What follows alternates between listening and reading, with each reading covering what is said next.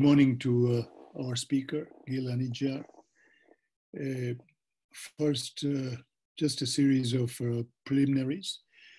This is the fifth seminar in our series, which we somewhat pretentiously call Global Conversations, but it is actually beyond Kampala, and that makes it global for us. Just a couple of requests. One is that when you're not speaking, please turn off your video. That will just make for a better reception for everybody else. You can turn it on when you're speaking. I have unmuted everybody. So when you're speaking, I've muted everybody. So when you're speaking, please unmute yourself.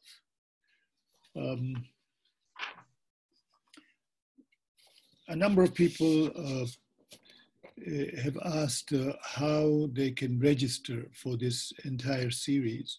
And if you look at the invitation, which we sent out on the sort of lower right-hand corner of the invitation, it says that to register, you email communication at MISR. MISR is MISR, communication at MISR@gmail.com. So if you email that and just say you would like to be put on the list, so you receive every invitation for every seminar in this calendar year, you will get that. We will be having two discussants after the main speaker, and if you have a question to ask, I suggest you use the chat function and simply give your name and identify your institution.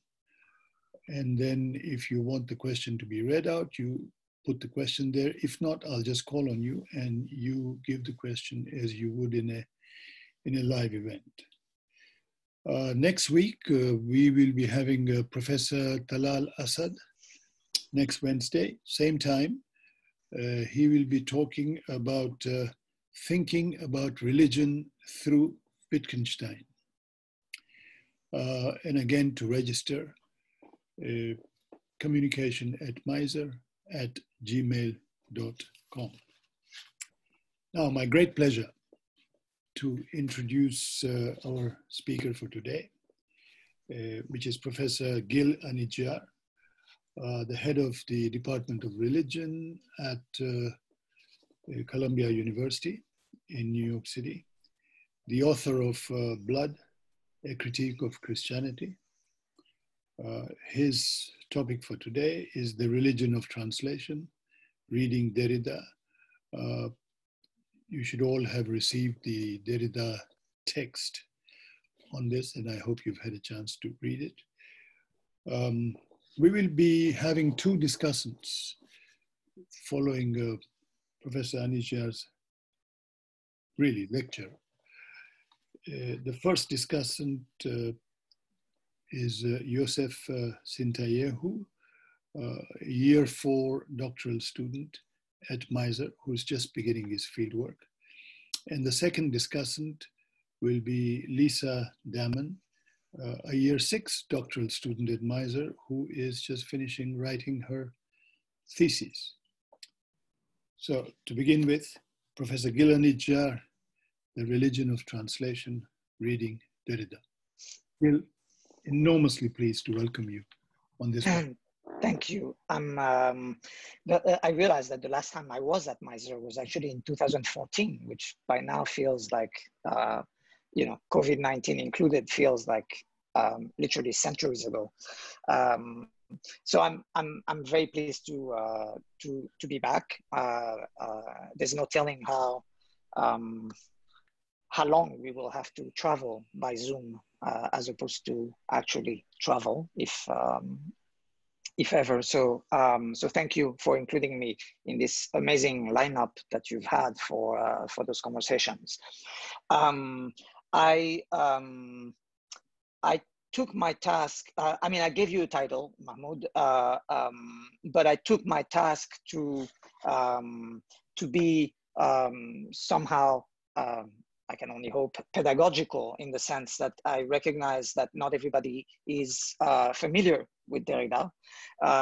I did think that the text on translation, which is Derrida's first kind of thematic engagement with the question of translation, was a good introduction. And I did that as well because I have been working on the text, which the title of which is The Religion of Translation, where one of my concerns was that we have, after Tal al-Assad, who is here joining us, we have been thinking about the translation of religion, religion as a category translated across languages. But I believe that Walter Benjamin, who is extensively quoted and discussed by Derrida in this piece, raises a question that is somehow not quite symmetric, but related, as if chiasmically, by the figure of a chiasm is kind of an X that has a longer leg, chiasmically related to the religion of translation. In other words, Benjamin and Derrida in this text, as you will have seen, relates the question of religion to the question of translation, and the question of translation to the question of religion. The figure of the sacred is one of the central ways in which this is done. But part of the argument is that our conception of translation, however multifarious, is not independent from our understanding of religion and from the religion that that we, as it were, belong to. So that's just the general frame for why I gave that particular title, and why I may or may not entirely keep to the promise that this title may or may not constitute. But obviously, in the questions, in the conversation that will follow, I expect and I hope that you will ask me to say more about this. I should also say that obviously, as I've already mentioned, we are in a time,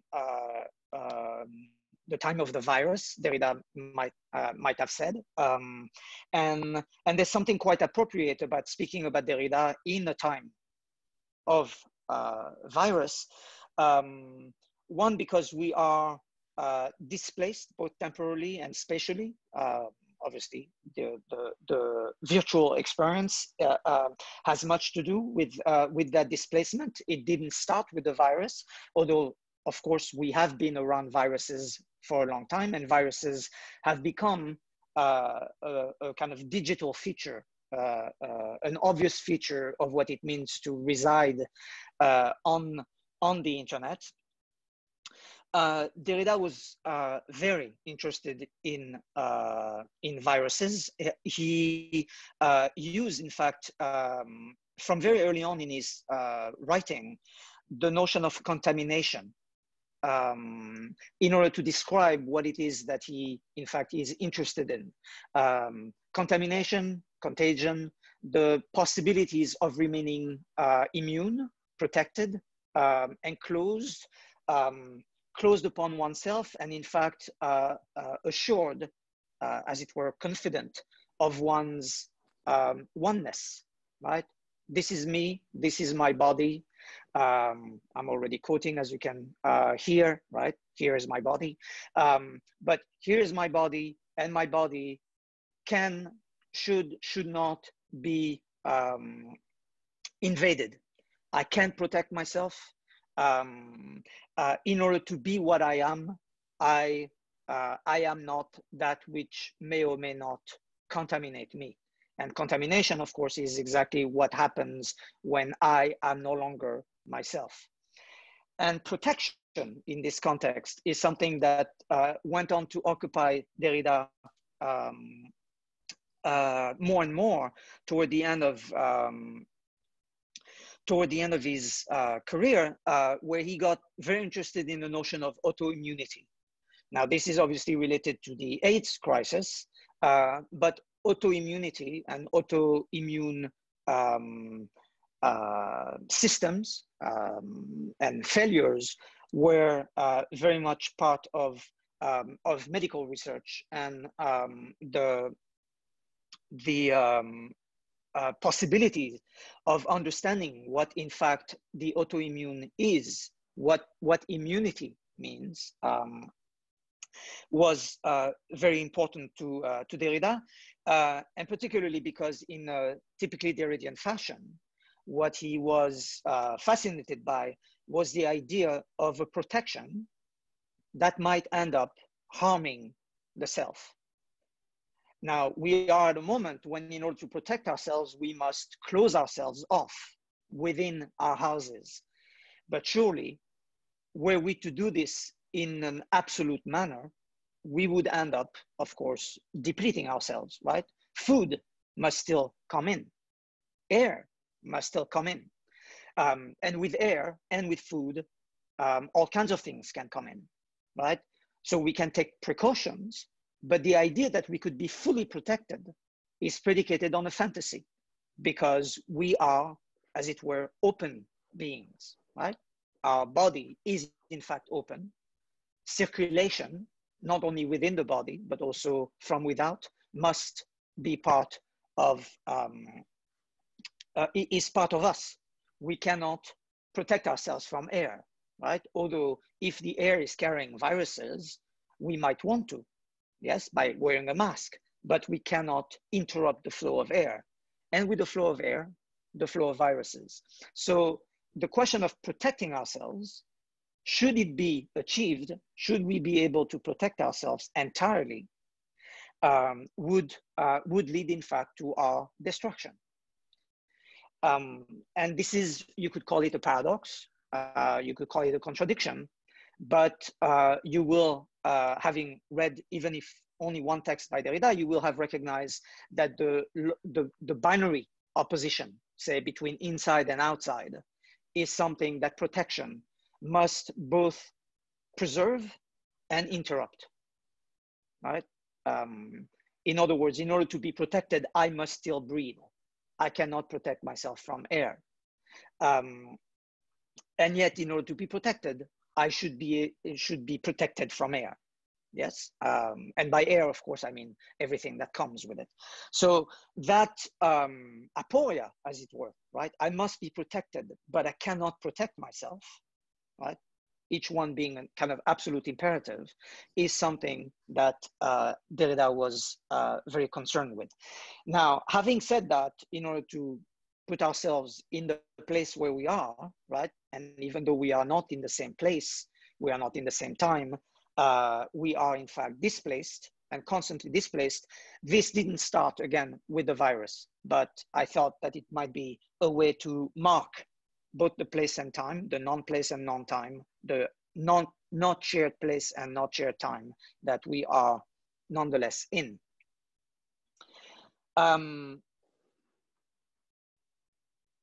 Maybe to bring it down to translation.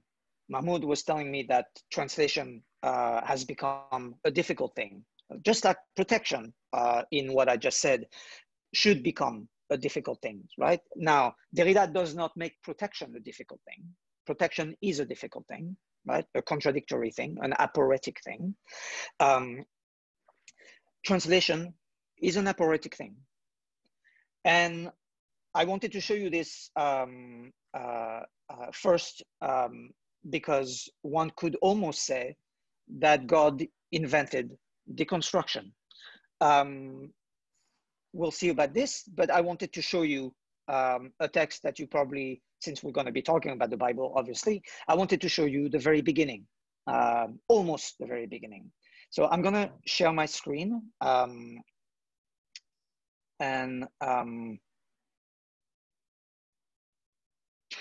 So I'm going to skip over the very beginning, and I'm only going to focus on the phrase, on the verse 3 that I've underlined.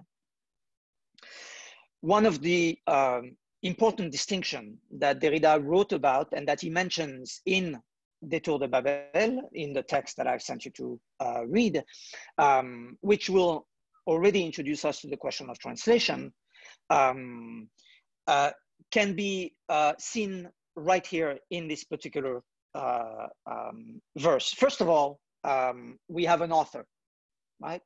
we have an author, although it's a peculiar author, the voice of God, God said, although that author, as you will have noticed, speaks in the third person. In other words, God doesn't say I, right? But rather there is reported speech. But it is the reported speech of God. And then we have a direct quotation, right? Let there be light. And then period. And then the word of God, right? We are reading the Bible. The word of God adds a description. And there was light. So the first thing to notice is, of course, the distinction between that which is quoted and that which is not quoted. Right? Although technically everything we're reading is, we might already say, a translation, but certainly reported speech. Right? It is the voice of God that speaks about the voice of God. The word of God quotes God and reports that God spoke. Yes? And then we have the actual speech, let there be light. The quotation marks are, as it happens, a translation. The original Hebrew text does not use quotation marks. It's a typographic convention. So the translation is visible at that very level, at the level of the quotation marks. But there is no question that the speech that we are reading, hearing, is the voice of God. And were we to make a distinction between the quoted speech and the non-quoted speech, we would have to recognize that there are basically at least two kinds. One that describes God said, and one that says, that in fact issues a kind of command, let there be light. Right? That distinction between a description, God said, or afterwards, and there was light, that distinction between a speech that is describing and a speech that is asserting, commanding, is a distinction that has been described by a philosopher that was an inspiration to Derrida, among many others, whose name is John Austin, who wrote a book that, if you haven't read, I highly recommend, called How to Do Things with Words. How to Do Things with Words. And you can see here that we are given, as it were, the original example of what Austin calls a performative, right? Judith Butler may have told you something about this last week. A performative assertion is something that does not describe, right? At the time God says, let there be light, there is no light yet, right? God, by saying, let there be light, brings about the light. He creates light. In other words, he performs, right? He performs, he brings about that which he says. Another very common example, which will remind you of how important performatives are when it comes to sexual difference, is it's a boy, right? The moment when a baby is named boy or girl. And another example is I declare you husband and wife, right? That moment is not a description. Before that moment, the couple was not a couple. The man was not a husband, the woman was not a wife. By saying, I declare you, and having the authority to make that declaration, one performs the transformation. And from that moment on, the addressees are literally transformed. I was not a husband, I am now a husband. This is something that I became, right? Let there be light is the original example. God brings about light, which then raises a question, because as Austin explains, in order for the performative to function, the person saying it cannot just be anyone, right? So you are all here in front of me on Zoom. If I were to say to all of you, I declare you now husbands and wives, nothing would have happened, except perhaps that I would have made a fool of myself. But my authority, whatever authority I am granted as a scholar speaking to you now, a translator, as it were, of Derrida, I do not have the authority to declare you husbands and wives. So presumably, and this is an issue of some contention, presumably the person uttering the performative must in fact have the authority to do so.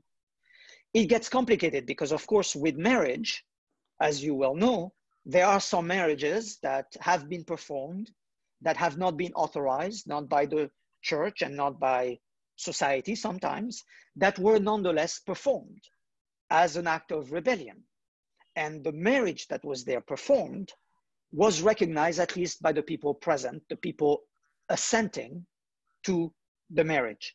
So it is conceivable to have a situation where, even though I do not have the authority to say, I declare you husband and wife, or husband and husband, right, or wife and wife on the non-heteronormative model of marriage, and though I do not have the authority, your assent and the assent of the community here gathered may actually grant me, as it were retrospectively, the authority to have said what I said, and therefore to have brought about the transformation, the performative transformation that the statement constitutes. So, but in the case of God, the question should be moot. Who will say God doesn't have the authority to say, let there be light? Not only that, who will say that God does not have the power to bring light about? God is the creator, and as creator, he creates. And so when he says, let there be light, there is no question of the performative being felicitous. Felicitous is the term that Austin uses in order to describe a successful performative, right?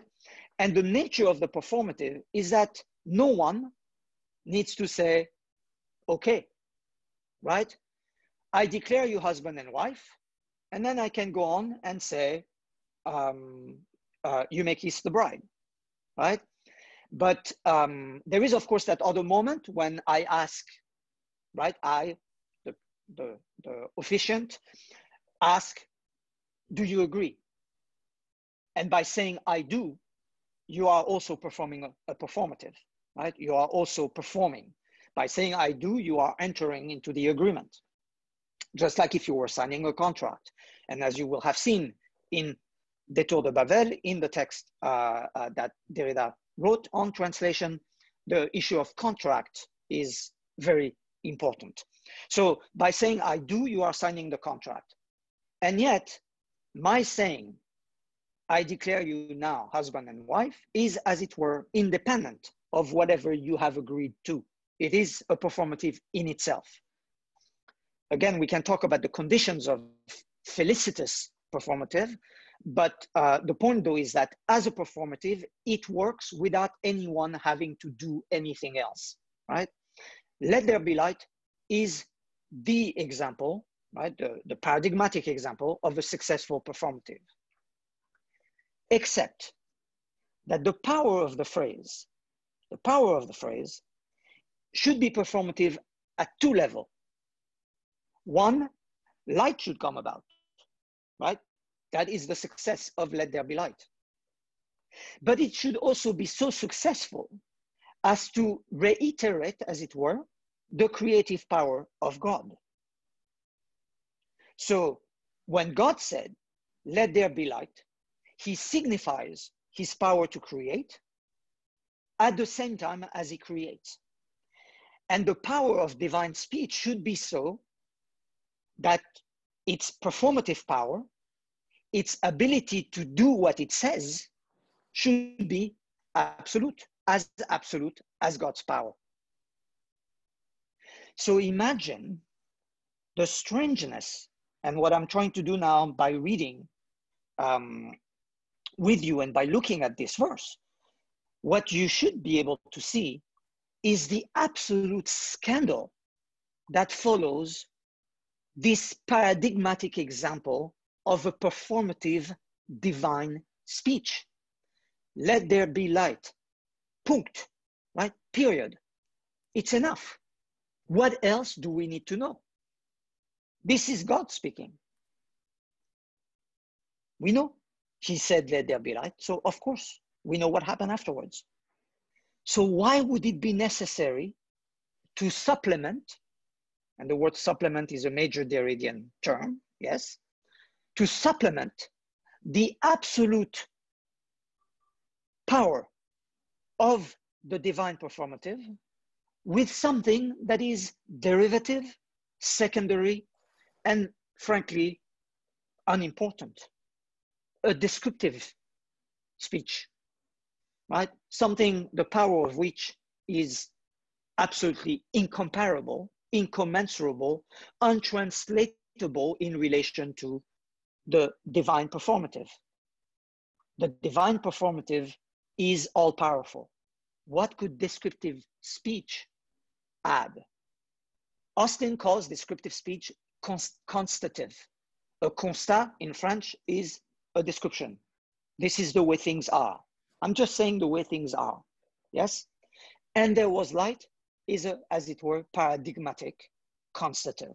It's just a descriptive. Why was it needed? How could it have been needed? Well, one answer is that even the most powerfully performative speech still needs another, still needs a witness, still needs a response. And even if that response, if you wish, you could evoke in your minds the image of the master and the slave. Even the most powerless witness, a mere descriptive, must be there in order for the absolute powerful, God himself, to be what they are. A performative without a constative might as well not have happened. Now it is a very, I'm going to stop sharing my screen now just because I don't think it's needed, although I need to figure out how to do that now.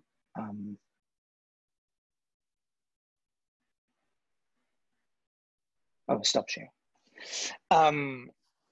So even the most powerful performative is still, as it were, reaching out toward that which is not what it is, a mere descriptive.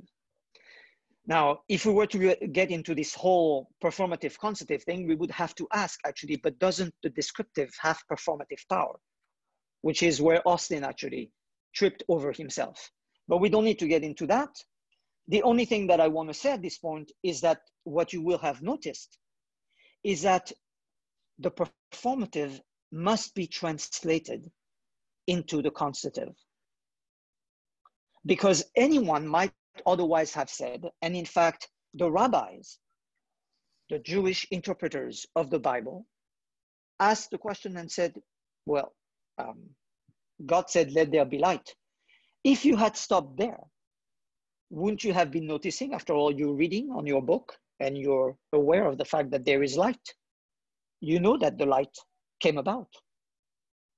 And one of the amazing things, of course, is that the rabbis say the light that was created then has nothing to do with the light that you know.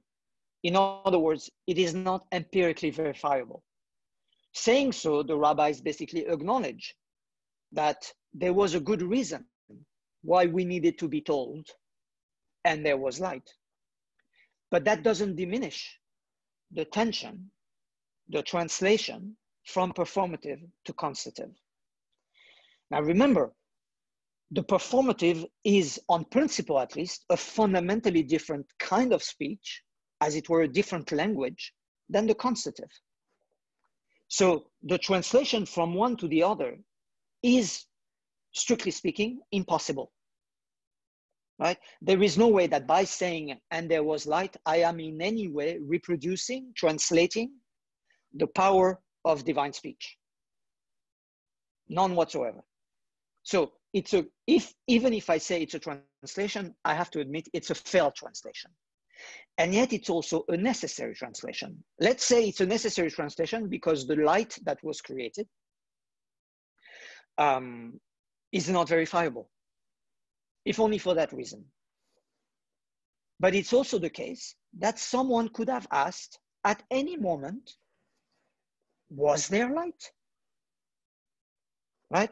On principle, even if one is reading with the light of the sun, which by the way has not been created yet in the story of creation, even if one is reading by the light of the sun, one can still ask, wait, did it work?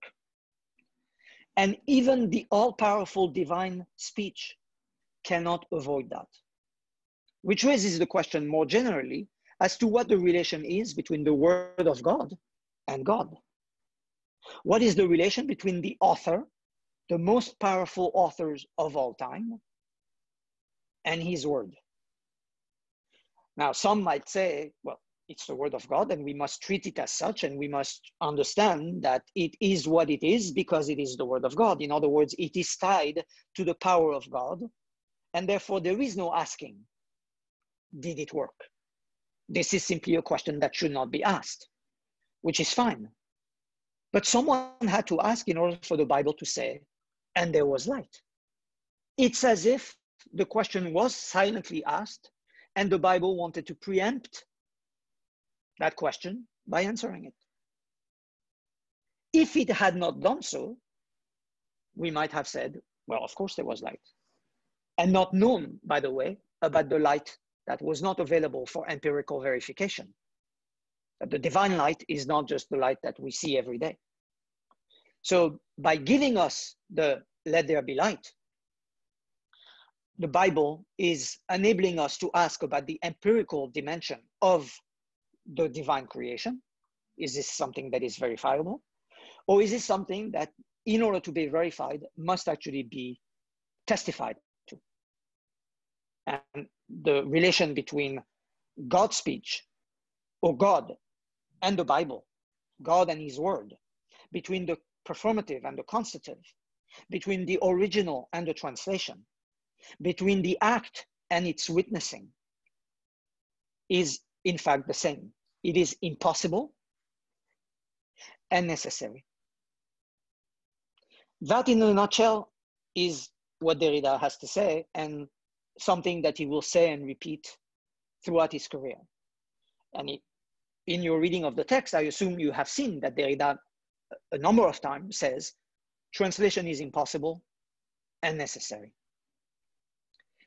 And we must confront that aporia, right? We can ignore it. We cannot think about it, but we will be confronted with it.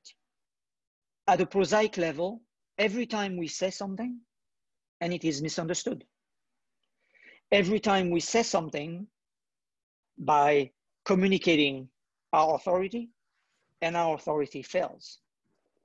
One of my favorite examples is given by another French philosopher named Jean-François Lyotard, who gives the example of that rupture that is between the performative and the constative, that is open by any performative. The possibility of its failure must be there, otherwise its success has no point, right? If there was no gap between the success of the performative, between the performative and its success, then it wouldn't be a performative. It would just be an event, right? One moment you look, it's darkness, and the next moment you look, and it's light. Nothing has been said. Yes? But if something is said, then the problem of reception, the problem of translation, the problem of response, the problem of testimony is there. Ultimately, this is not just a linguistic issue, but we can stay with the linguistic because it is our topic for the day, translation. Otherwise, you remember, translation is, of course, also non-linguistic, yes. Jacobson, that Derrida quotes, has 3 models of translation: interlinguistic, intralinguistic, and intersemiotic. And those 3 kinds of translations, the last one is actually across meaning systems and, in fact, extraneous, as it were, to language. So translation can also be outside of language. And so everything that I'm saying could still be reported. And obviously by speaking about event and testimony, I'm already signifying that, that problem. And so the question of what happens when I speak a performative or a constitutive, what happens to the reception is, as it were, internal to the performative and to the constitutive. It's not just what happens afterwards, is that the very notion of a performative is predicated on it being successful or possibly a failure. It has to be possible, otherwise the performative is not what it is, right? A performative that would always be successful would just be what happens. So when Derrida says that the translation of the performative to the constitutive undoes the distinction between the performative and the constitutive because one is in need of the other, what he does is to show contamination, meaning that one was never what it was without the other. There is no moment where the performative is a pure performative because it is always traversed, as it were, affected by the constitutive and vice versa. So the example I wanted to give you because it's funny, and one should remember that Derrida is also a very funny writer, and I hope that there were occasions when you laughed a little when you were reading. The example though comes from Lyotard, and it is imagine in a war, the officer jumps ahead, comes out of the trench, and says "Avanti," right? Forward. And the soldiers, instead of treating this as an order, a performative, if there was one, treat it as a different kind of performative, a performance, as it were, and they say, "Bravo," right? The officer jumps, and the soldiers say, "Bravo, very impressive." Now, it is a proper response, right? Because it is impressive in a time of war to jump out of the trenches by saying "Avanti." But obviously, this is not what the performance calls for. And yet, how could the officer prevent the reception of his authoritative speech? Nothing can prevent it. And the response will, in fact, determine what the speech was. Another way of saying this, and I can see that just by explaining this to you, I've almost run out of time, which is probably a good thing.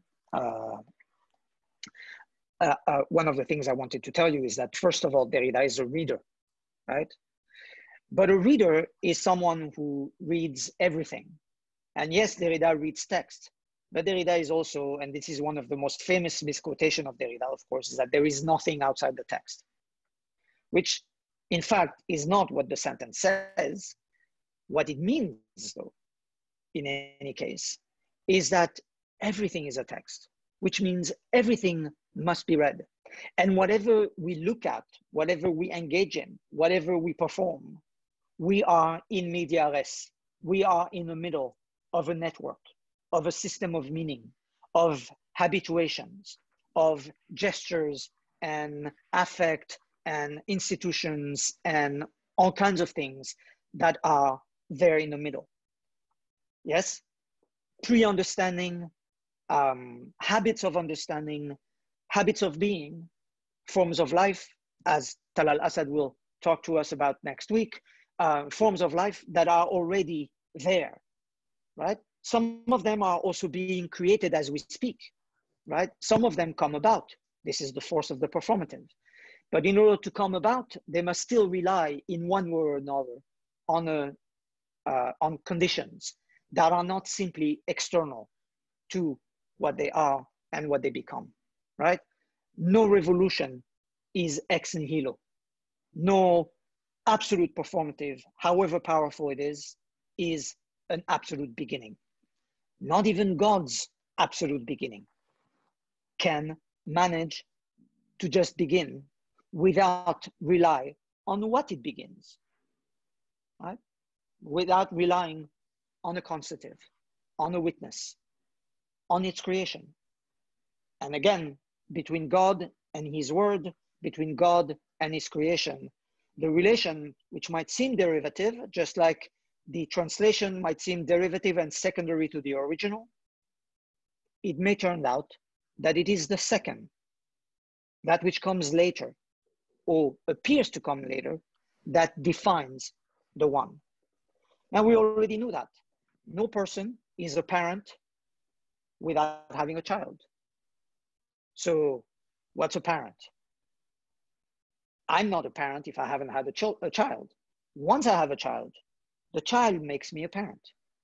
The child is a performative. And I, rather than the maker of the child, rather than the parent of the child, I am its effect.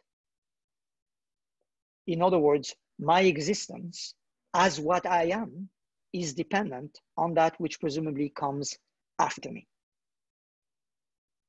And no matter what you try, you will see that that is inescapable. It makes it impossible to be what one is. It makes it impossible for anything to be what it is. Which is why when Derrida was asked, and I'll conclude with that, when he was asked to summarize what deconstruction is, to give a definition, as it were, he was very reluctant. You can imagine why, right? Because the proliferation that he's engaged in and that he attends to is, of course, irreducible. But he was understanding of pedagogical necessities, and so he provided a definition. And that definition, in French, untranslatable, of course, is plus d'un, which literally means more than one, but it also means, no less literally, no more one. One, no more. Always more than one. And you just saw that God, the most potent and powerful one, ends up being dependent on the second, that which follows.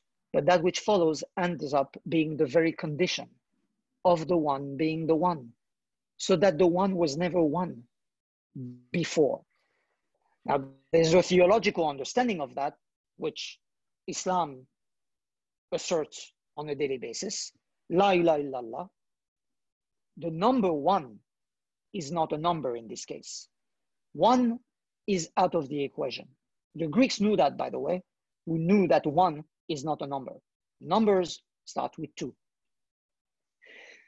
The point being that one must either be extracted from the notion of counting, which makes it an impossibility, right? Technically, strictly. At the same time, whatever it is cannot be without a witness. Cannot be what it is, cannot be recognized as what it is. In other words, makes it dependent, contingent on that which follows. Plus d'un, plus d'une langue, never, evermore one language. And you have seen in the text that Derrida says, what happens to translation when it must translate a text in more than one language? And Derrida will, of course, say, there was never any such thing as a text in one language. Never. There was never such a thing as a text that is one, which is why the boundaries of the text are not granted, which is why the oneness of the text is not granted, which is why there is nothing outside the text, because the boundaries cannot be defined, because the one is traversed, contaminated, as it were, infected by the virus, that little thing that is, contingent, that is not even living, and yet transforms all of life, all of our lives, certainly. And that thing ends up defining us. I'll conclude by just saying that we have all become dangerous to ourselves. Unwittingly, we cannot presume that we are not dangerous. Talk about autoimmunity.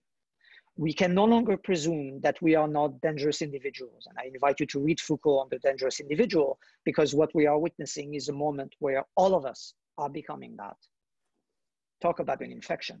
Whether or not we have the virus, whether or not we have been tested.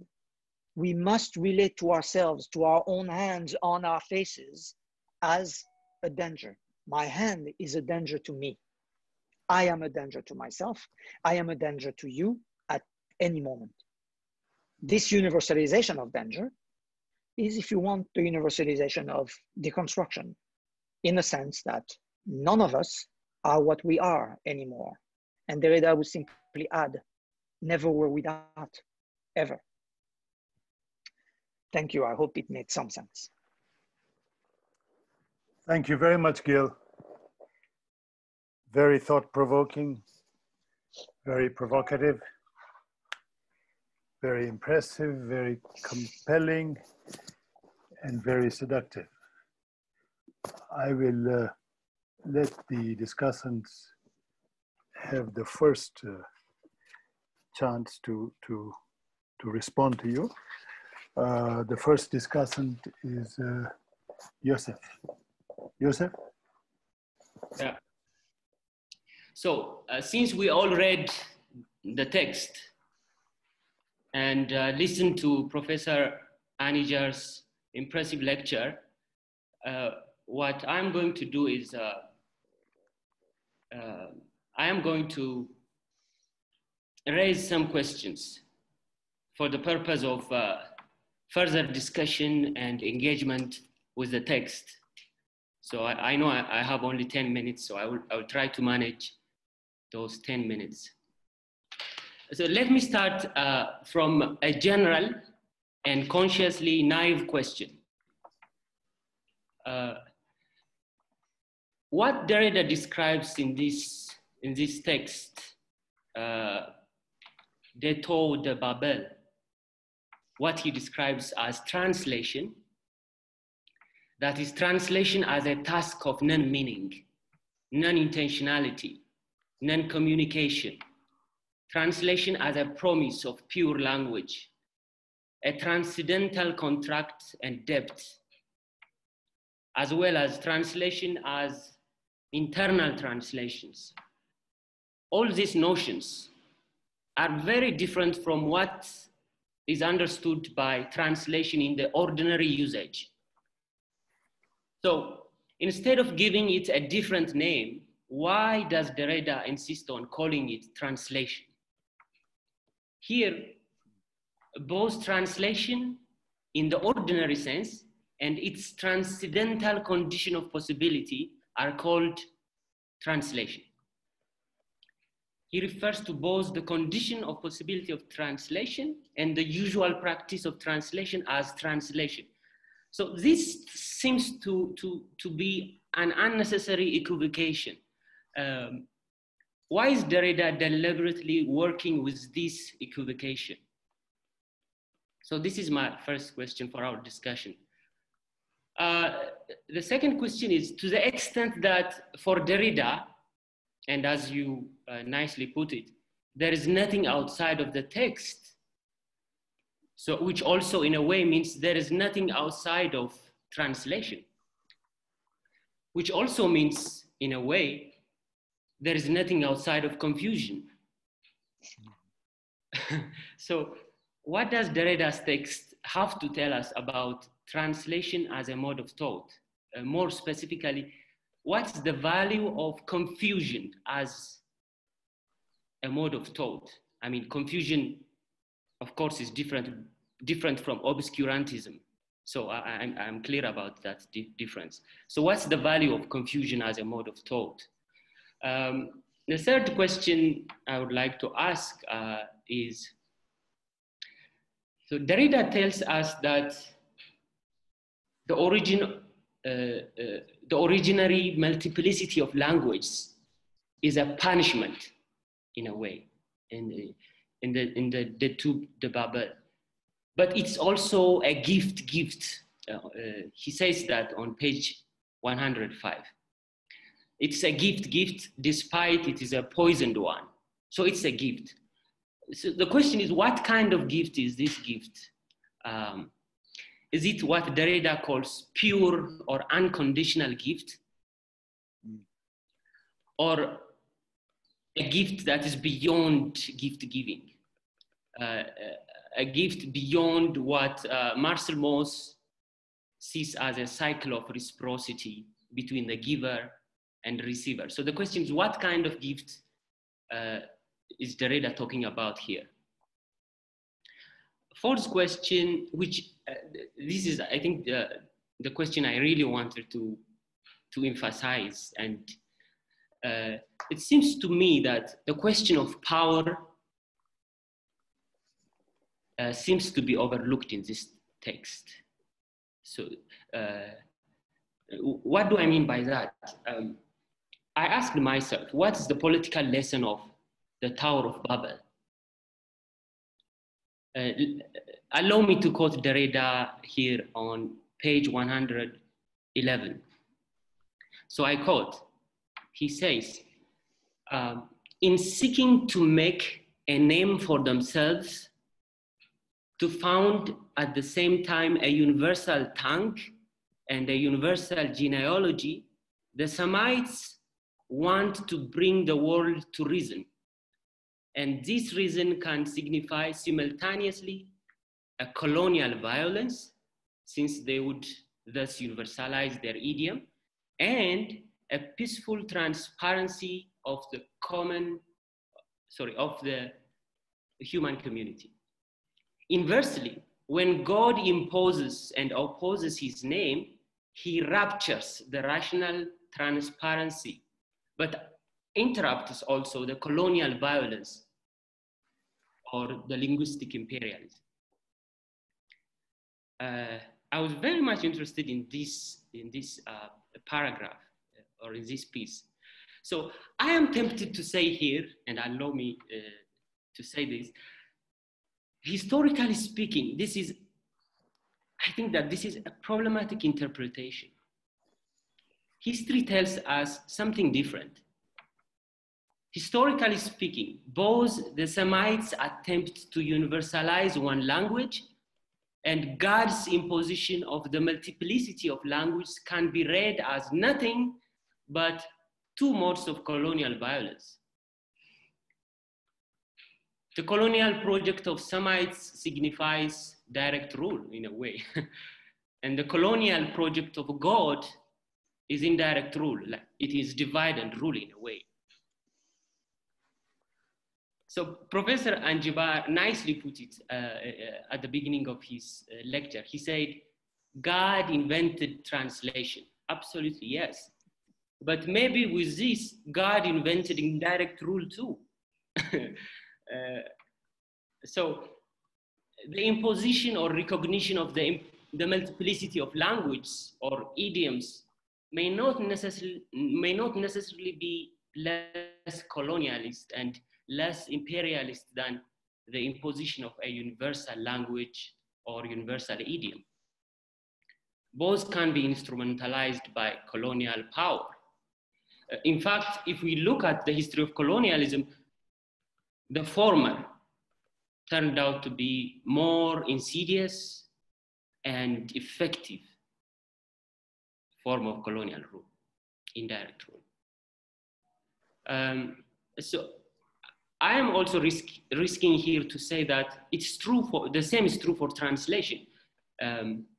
If I'm not wrong, it seems to me that Derrida is arguing that since the impossible possibility of translation became necessary with the recognition of the multiplicity of language, translation has emancipatory potential. But the history of colonialism shows that translation, which emerges from the recognition of linguistic diversity, was a critical and important instrument of colonial violence and linguistic and conceptual imperialism. I mean, Dr. Mangarezako, a postdoc fellow here at MISR, wrote her thesis where she talks about indirect writing, indirect rule in writing, which is basically a kind of translation.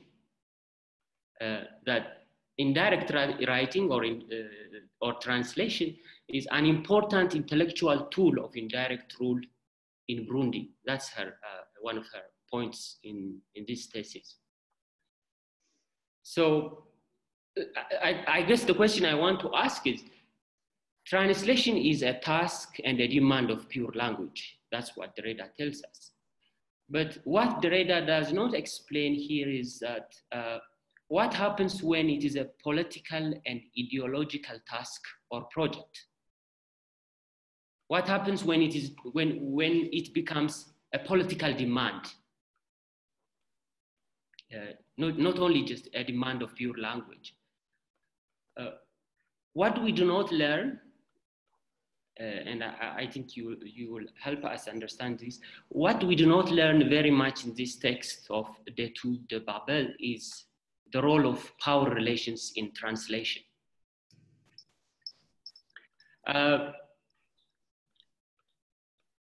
The final question I would like to ask is,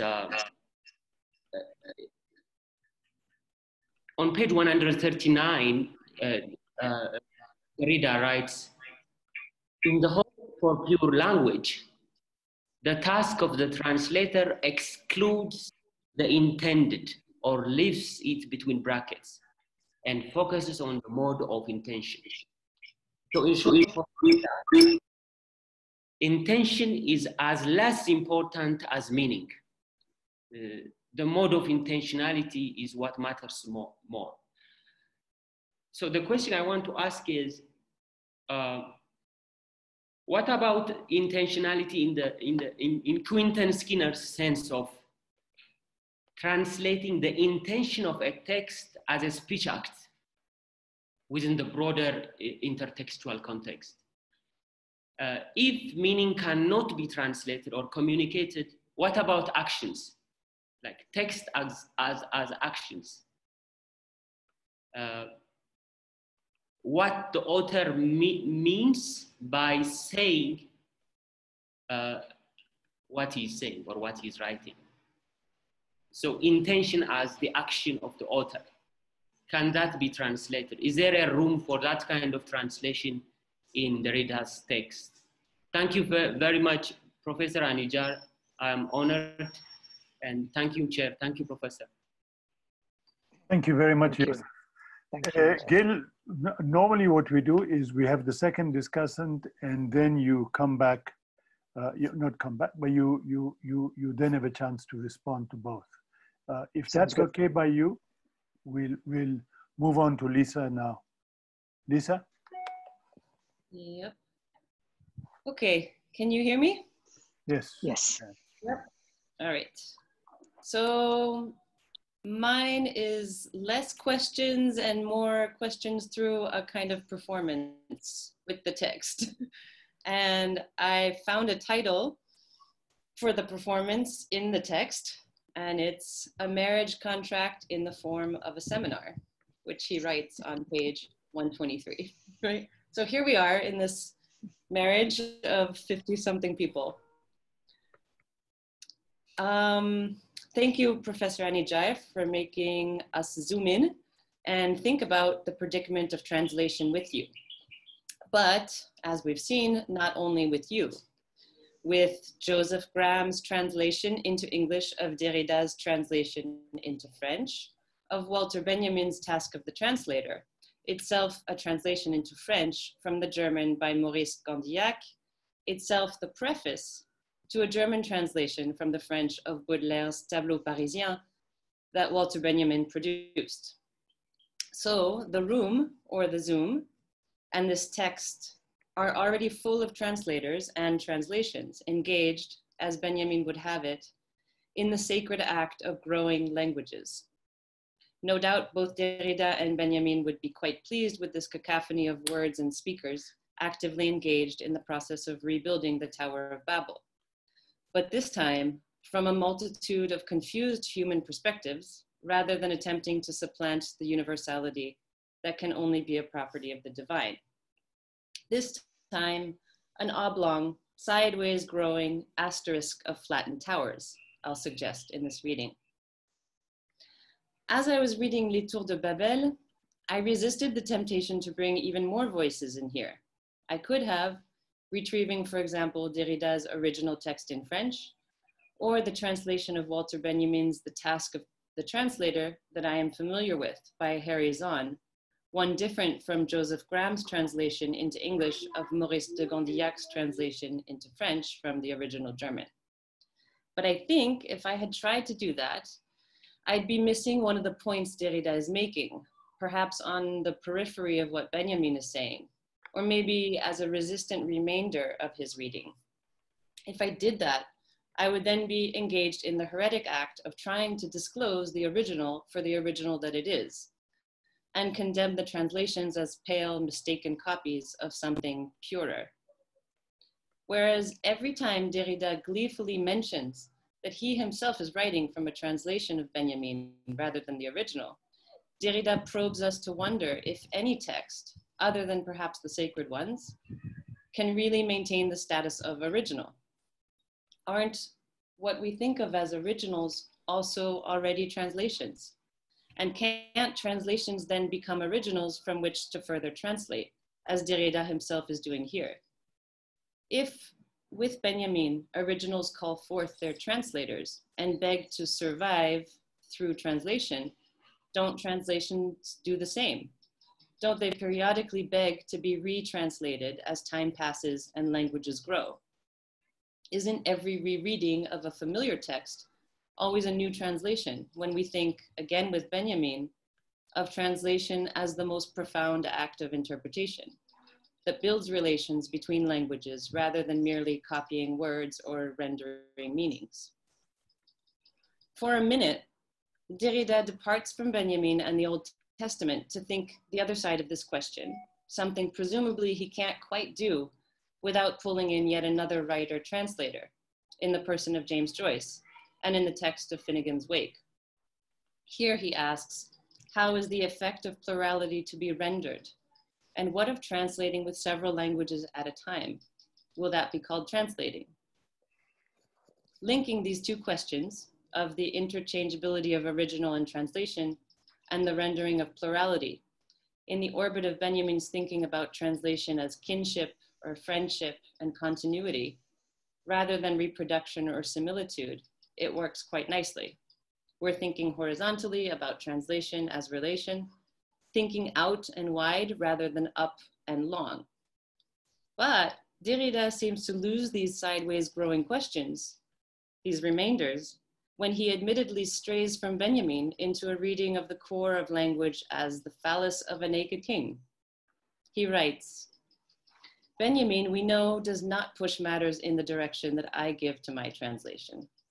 More or less faithfully, I have taken some liberty with the tenor of the original, as much as with its tongue, and again, with the original that is also, for me now, the translation by Maurice de Gondillac. So my question is, why does admitting to the slipperiness of originality as status lead Derrida into a phallocentric reading of Benjamin's ripe fruit? Is there something he's trying to salvage as stable from this sprawling field of endlessly growing languages? Is this something patriarchy? The hymen as symbol of the sanctity of the family, the promise of translation, a marriage contract, the child is born of, but not a clone of its parents. What happens to Derrida's reading if we just take away the damn phallus? This is surely not the only way of thinking translation and the sacred together. Or is it? Perhaps it is the only way of thinking translation through Genesis, through the story of Babel, through monotheistic religion. And thus, he needs the phallus to think with the other concepts that are important here: truth, law, marriage. But surely the sacred extends well beyond the heteronormative strictures or scriptures of Abrahamic exegesis. Surely the sacred has had a horizontal, historical, human life beyond and before the book. There is a word that Derrida does not much use here, or is it the translator that doesn't use it? A word that comes up all the time in religious discourse and in translation theory. So it's interesting that it's so scarce in this reading of the task of the translator. A word that Derrida or his translator prefer the words sacred or religious to. That word is faith. Faith is what translation requires for the translator to embark on such a daunting task as translation. Faith is also what God requires of humans in the absence of proof of the divine. Let me end by going back in good faith to where Derrida started us off by asking, why does God destroy Babel and disperse Babylonians, making them henceforth unintelligible to each other? Because they have sinned through the hubris of claiming universality, which is the privileged domain of God, by claiming to be perfect translators, or by claiming not to need translation at all? If we liken translation to an act of faith, attending toward without ever reaching the sacred, then a place with no need of translation would be a faithless place indeed. If translation is mediation between the original and the version, between one language and another or many others, then translation can indeed be counted as an act of faith that requires no proof that what it tends toward actually exists. So, we humans are cursed to translate with no proof that a single perfect version of the original is possible, cursed to act on faith with no proof of the divine, cursed to defer and mediate meaning without any direct access to the truth, the one, or the original. So it is. Derrida writes at the end, translation promises a kingdom to the reconciliation of languages. A kingdom that is, or was Babel, before it was smote by God. So what if we didn't have Babel or the phallus as ever recurring reference? What would that kingdom promised by translation look like? Maybe this would be the decolonizing stance, to imagine thinking translation without Genesis. Thank you. Thank you very much. Thank you. Gil? Wow, this is great. Thank you so much, both of you. Amazing questions, amazing engagement, very careful reading. I was feeling somehow guilty when Joseph was referring to page numbers. And I was like, here I am telling you Derrida is a reader and I didn't refer to any page number. I gave you one verse, which, you know, to be fair, is what I try to do in my teaching. I teach, when I teach, if teaching is the word, it's always one sentence for the length of a semester. So I gave you the massively accelerated version by looking at verse 3 of Genesis. But I do hope, and I'm grateful to Joseph for the specific pages, and Lisa, as well, for the kind of bring us back to this particular text. And I want to hope that by doing what I've done, I stayed as close as I could to that text that you read. But obviously there is no guarantee for that, and it would take a lot of work to demonstrate it.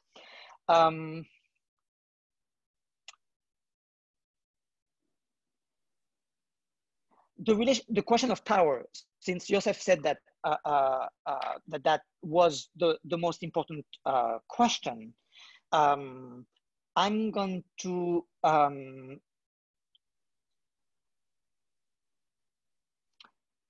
put it in connection to Lisa's question about the phallus, because I take your point. Obviously, why Babel? Why Genesis? Why the Bible? Why monotheism? And obviously, why the phallus?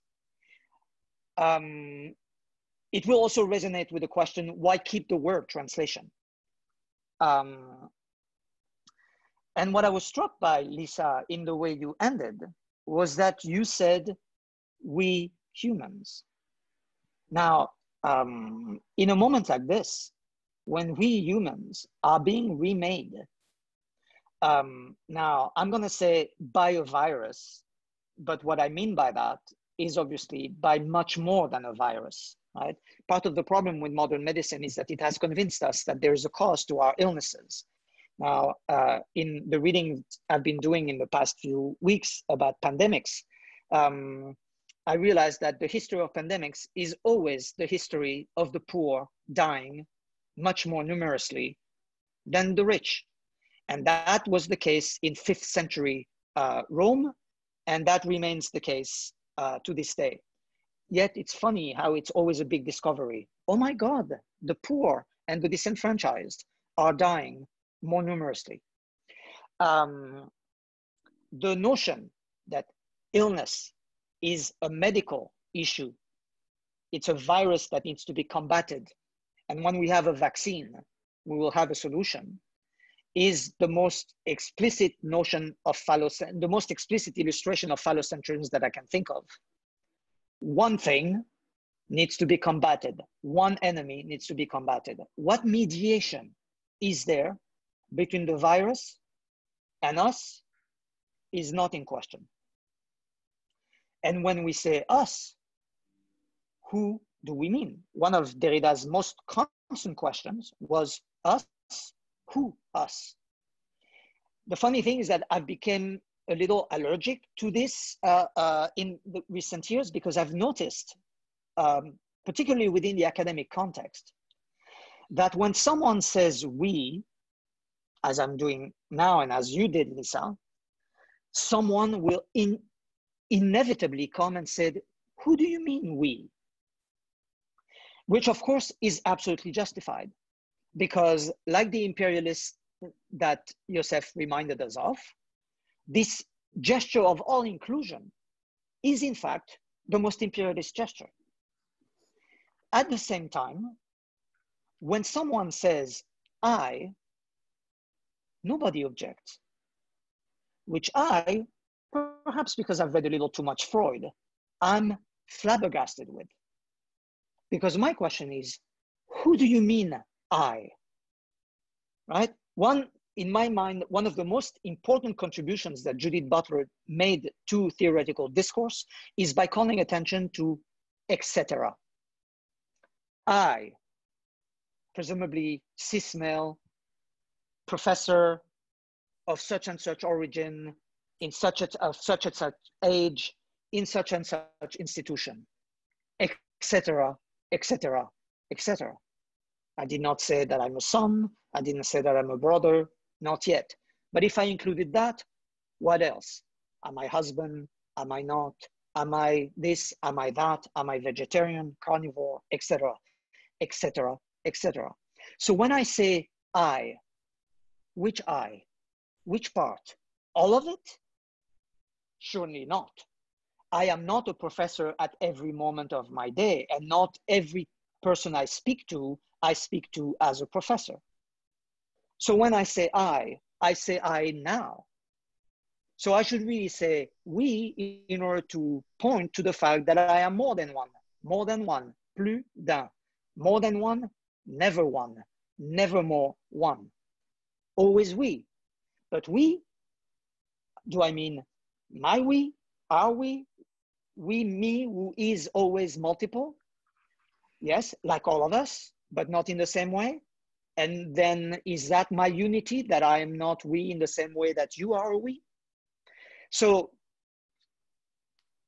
the problem, of course, is that when you say we human, as you know, we are now all dangerous because of a virus, among other reasons. And as a we are in fact more than human, and also less than human, because not all of us are human equally. So when you include we human, what you're doing, and please forgive me for this, I certainly don't mean for this to be injurious in any way, but you're doing exactly what Derrida describes as phallocentrism. You're producing a one in relation to which we are in a determined and unavoidable relation.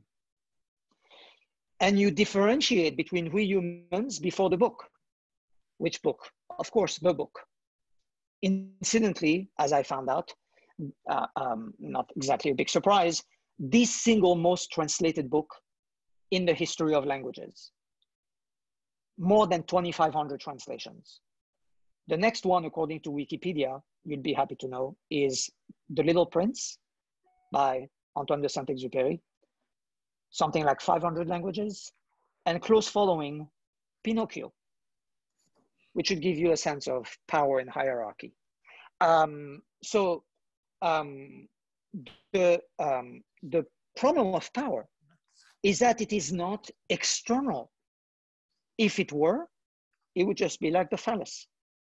It would be this external reference, whether we call it the phallus or not, that is determining of anything else you want. In other words, nothing would be what it is except by reference to this outside oneness. And that is what Derrida is trying to undo. Now, undoing it doesn't mean just saying so, because no performative can actually manage that. The problem is, how do we engage with the onenesses that keep inserting themselves in our understanding, including the oneness of the we humans. Or the oneness of faith, which I have to say, you took me by surprise with this. God requires faith is something that I would not want to extend to all religions, to all gods, and I would have to ask, but I know Talal Asad will help us think that through more, and he has already, but he will also next week. So maybe we can suspend that particular conversation. What's interesting is that in your responses, both of you, there is a kind of generalization, almost universalization, that is at work, as well as the dissatisfaction with that generalization. Because if we are all we, then who exactly does that exclude? Or who is occluded from their exclusion? What is hidden by this inclusive gesture, by this generalized gesture? Another way to ask this, is there something that is outside of translation?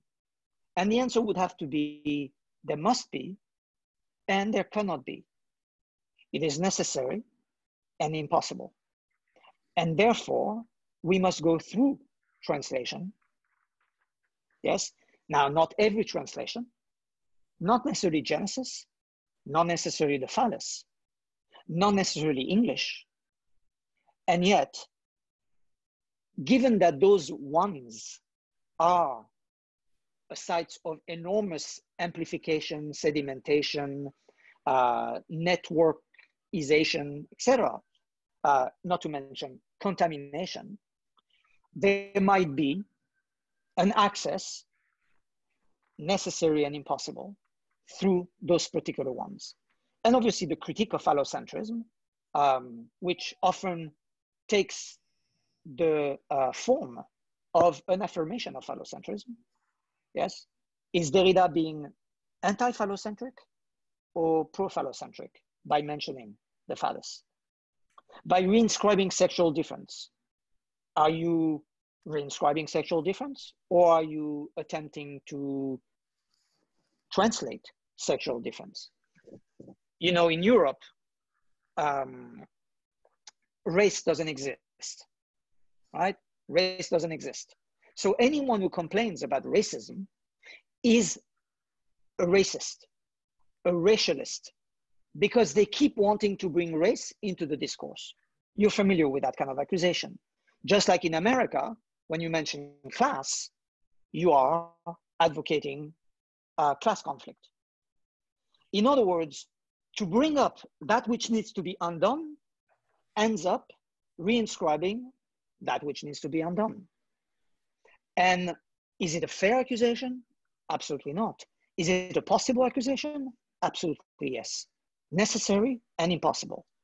I hope I don't sound like I'm justifying those who say, don't talk about race in Europe, and those who say, don't talk about class in America, the ultimate classless society, as you know, since everybody here is middle class. But the problem of bringing up a signifier while wanting to take it away, in fact, requires its mobilization and deployment. It's being put in circulation. It's being offered in translations, which I hope answers to some extent the question of why does Derrida insist on the word translation? Derrida had a word for that, paléonymie, which is what he called the necessity of the use of old words. We know we don't want those old words. We don't want phallus. We don't want race. Except that when we say we don't want race, we don't mean we don't want to recognize racism. So how do we recognize racism while trying to abolish race? We have to do both. We have to translate and not translate. We have to use the term in order to undo the term. Now, I'm not saying this is the only strategy ever with regard to power or any one, but there's a lot of ones that keep insisting. The phallus, we humans, at a time when we humans should probably have some humility over our humanness and our humanity, given the work that humanity has done in order to exterminate those that were called less than human. And I say it in the past tense, as if it was in the past tense. And I see that Bob MISR just joined us. So the question of the past and of history is, of course, essential to take into account. Which, by the way, Youssef, when you ask about history and the historical responsibility, part of the problem is what role does history play in all of this?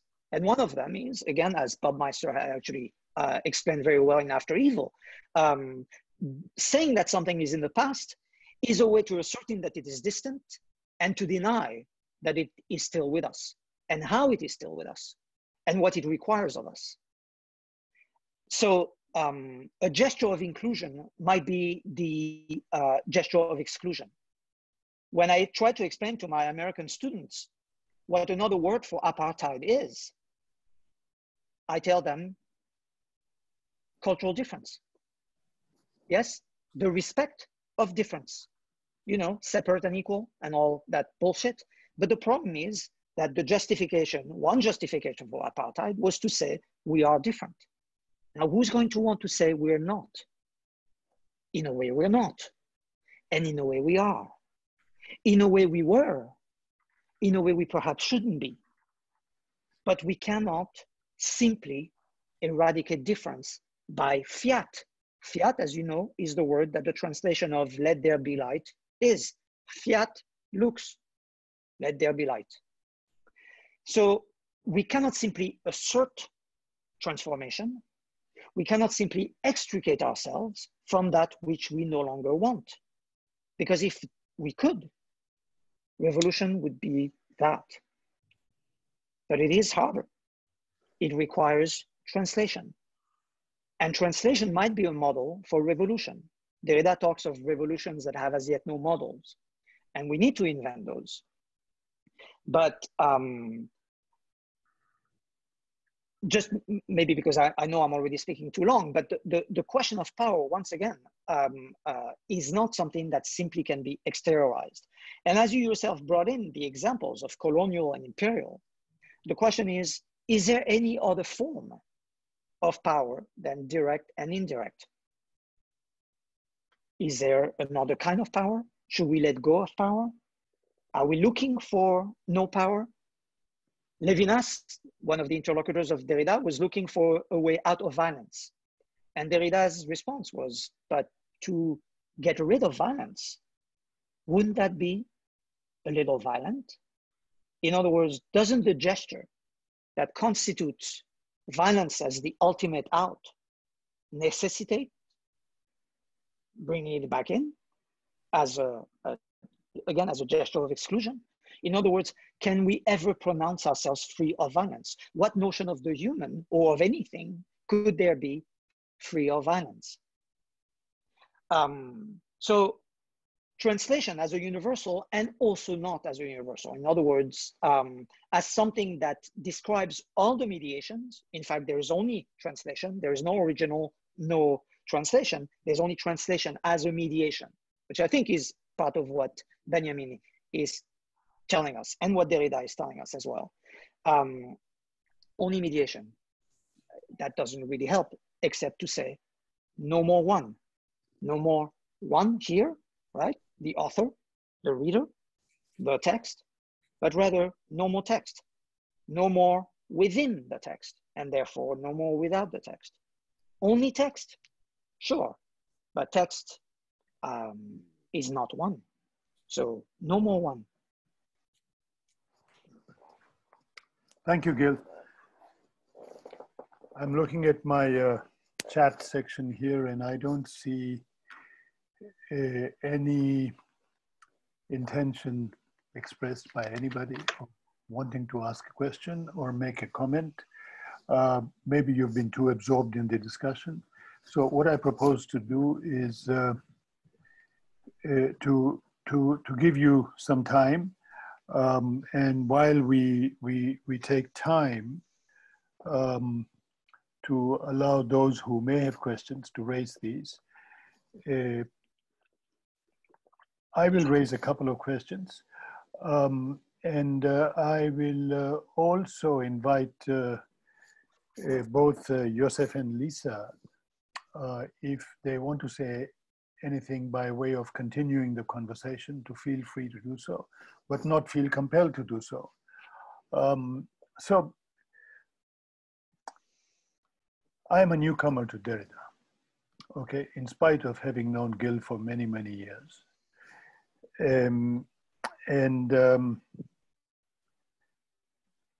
The first question that I had when reading the text, and this is a question you really did not address in your remarks, or I didn't think you addressed, was why that particular starting point? Why the Bible? If we're dealing with a world of many languages, many beliefs, many faiths, maybe many ways of life, not only many monotheisms, but also many non-monotheisms, not only many religions of the book, but many religions of life, however you may want to put it. Why this particular starting point? And what does the starting point tell us about the intentionality of the author? So that was my sort of the first question that the text raised for me. Then there's, of course, the question that the two discussants raised, which is about the world of power.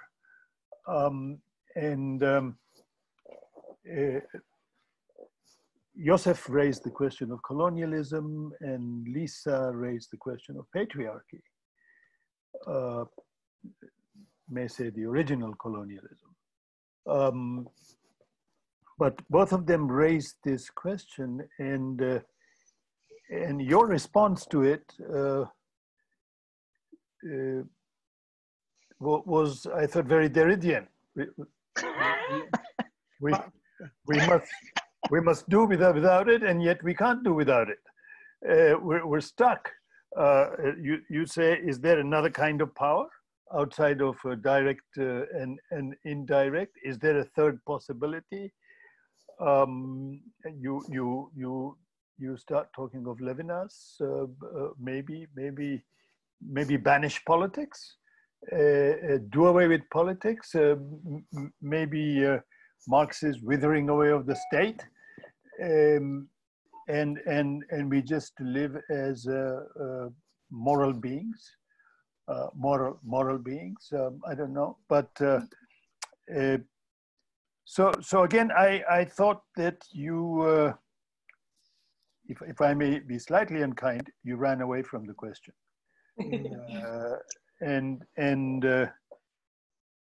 So I wanted you to, I'm interested in it. I'm very interested in it. I mean, Samir Amin, in one of his writings, suggested that we must not think of oneness as sameness. Samir Amin belongs to the world of Marxists who will not give up the ideal of universalism, and want to stretch it as much as possible to allow for a world of oneness, which can also be a world of difference in ways which doesn't silence difference. But these are my Not questions really, but kind of reflections on what you had to, what has been said until now. Yeah. Can I say something, or should no, I? No, please, go ahead. Go ahead. I'll try to be brief. I mean, the problem of the starting point is, of course, that any starting point can be interrogated, which of course doesn't mean that any starting point is equal. But I think I want to, and please understand that I'm, I mean, whatever it means to say that, I am as concerned with the Eurocentric, I think I can say that, but I'm not sure. But let's say I am very concerned with Eurocentrism, with Westocentrism. And yet I am also confronted with the fact that the Bible is simply the single most translated text ever. And that its dissemination is not something that I can will myself out of. In fact, and I'm very glad that you bring it up in that way, but because when you say many religions, right?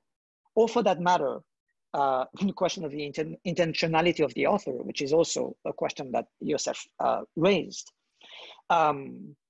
These notions, author, religion, are in fact very much an effect of a certain dissemination of the Bible. Issues of copyright are absolutely linked to the emergence of print and to the transformation of the Bible that took place with print, which of course means with the Reformation. An author is first of all a legal subject, and God's property. My favorite version of the Bible, which I saw in one of my classes, was on the cover, it said, "My book, my God." And this inscription of God as an author, the way, you know, Flaubert is, I thought extraordinary. I'll mention my sense of the dissemination of the Bible by another example. Every religious group today has asserted that life, almost every religious group, I should say, has asserted that life is more important than all of the rituals, all the congregations that that otherwise must take place according to religious law and custom because of the virus. Now, as you know, this is not the first time there's a pandemic on the planet. And yet, as far as I can tell, it's the first time that every so-called religious tradition agrees on the definition of life and of the fact that life takes precedence, life defined as a physiological matter, takes precedence over any other preservation of one's soul. I find this extraordinary. It means that religion has now conceded the ground to medicine. When in fact, the distinction between religion and medicine was never granted historically. Who's to say, first of all, that there is a difference, right? In the Christian religion, heal, right? Heal is one of the, holy, in fact, in German comes from heilig. Heilig means healthy. Yes, Derrida plays with this immunity. The holy is that which is untouched at a moment when we cannot touch each other. Yes. I do not know what religion is, although one thing that I did want to say, because it is one of the things that I end up saying in that paper I wrote called The Religion of Translation, is that there's something extraordinary about some of our debates over the nature of terms like politics and economy. You said a world without politics. Very interesting. Politics and economy, society and religion. What has struck me as I was working on this paper is that when we say politics, we speak Greek. The terms from comes from polis, yes, politike. It comes from Greek. Now, I'm not saying it's determined by that, but the fact is that the Greeks are the first one who have identified a sphere that deserves the name politics. They are also those who have given us the word for economy. Yes, oikonomia. Now, so when we speak about politics and we speak about economy, we speak Greek. We translate from Greek. Well or not well, but we translate from Greek. When we say society and when we say religion, we speak Latin. Socius, religio. We speak Latin. Some of the biggest debates I'm aware of within political philosophy, I'm thinking here of Arendt and Schmidt, for example, have argued for the against the collapse or even the conjunction of the social to the political. In other words, for Greece against Rome, which is an interesting history of the terms. When we say religion is not politics, as Americans are well known to say, and as the French, as you know, uphold on a daily basis. I've been joking with friends that we are all now wearing the hijab, and it's a law. Yes, we're all wearing the hijab. It used to be forbidden, and now if you don't, you are threatened by your neighbors. It's an interesting moment in the history of ritual. But when we distinguish politics from religion, when we say religion is not political, when we say Islam, and then we say political Islam, we point to presumably a perversion. But in fact, what we are deploying is an understanding of translation that is that the Latin does not translate into the Greek. And if you ask me then, but what of the Arabic? I will say, well, that would be my question. And the question, to go back to your question about the point of departure, is that if we don't take the Bible as a point of departure, which of course we can dispense with, then our point of departure will be, for example, no politics, no English. And yet we think in Greek and Latin, and we continue to think in Greek and Latin. And I would be careful not to say we think in Hebrew. As you have noticed, I have not referred at all to the Hebrew original. And not because it's the original, but because I think it gets us into a very, very different conversation. So Gil, we have two questions good. chat box. So I'm going to recognize each of these two persons. The first comes from Kasure Mwesigwa. Kasure, please tell us which institution you're from and feel free to elaborate on your question. Kasure, by the way, is a Bible translator. Thank you, Prof. Thank you very much, Professor Gil. I'm a Bible translator and I do work with Biblical Incorporated as a person in charge of programs and programs manager for the region, for the whole of the Africa continent. And my specialty is Greek. The question is, no, it's not even a question, it's a statement. My statement is,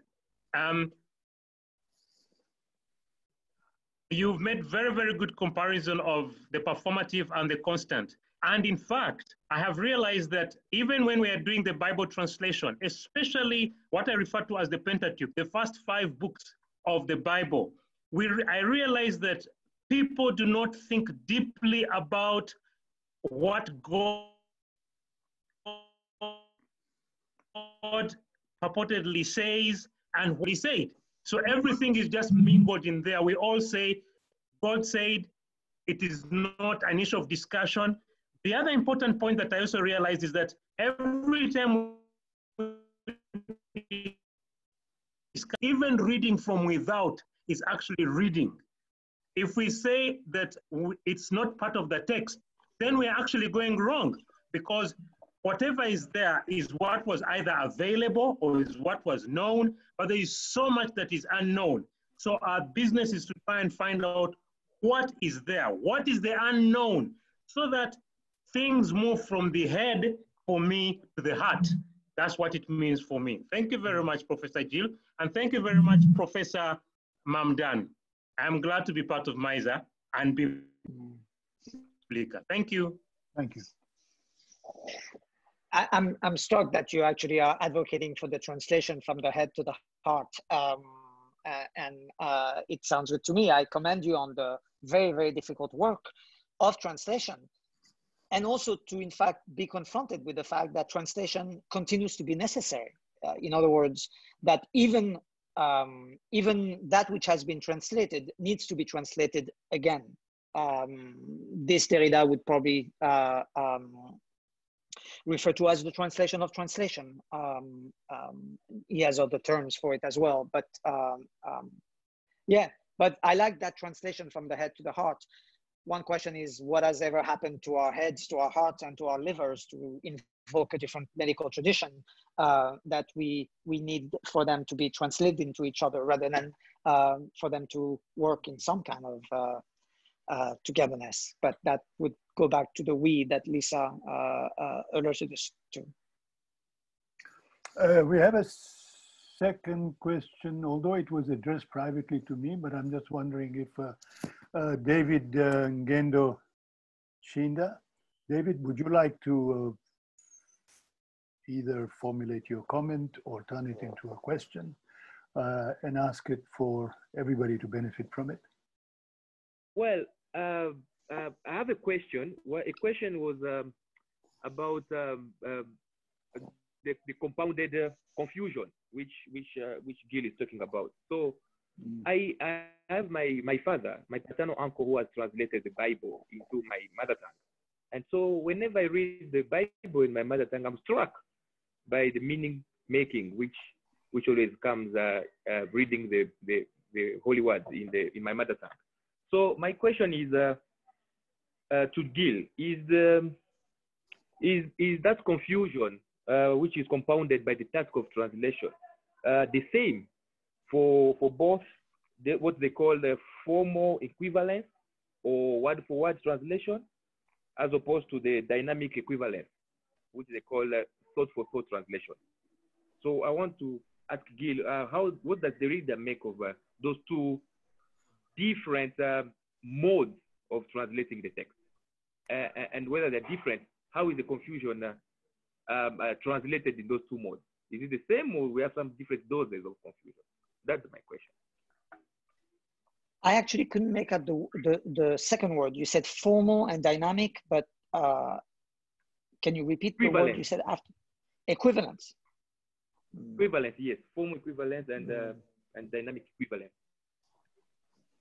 Yes. Thank you. I mean, it's interesting that you refer to your mother tongue, because I think that one of the things that Derrida would say, first of all, is that none of us have only one language, even those of us who are monolingual. Derrida actually thematized that in another book where he says, I have only one language and it is not mine, which actually, looking at the chat, may also begin to help us think about the first sentence of the Gospel of John, about the Word of God and God who were one.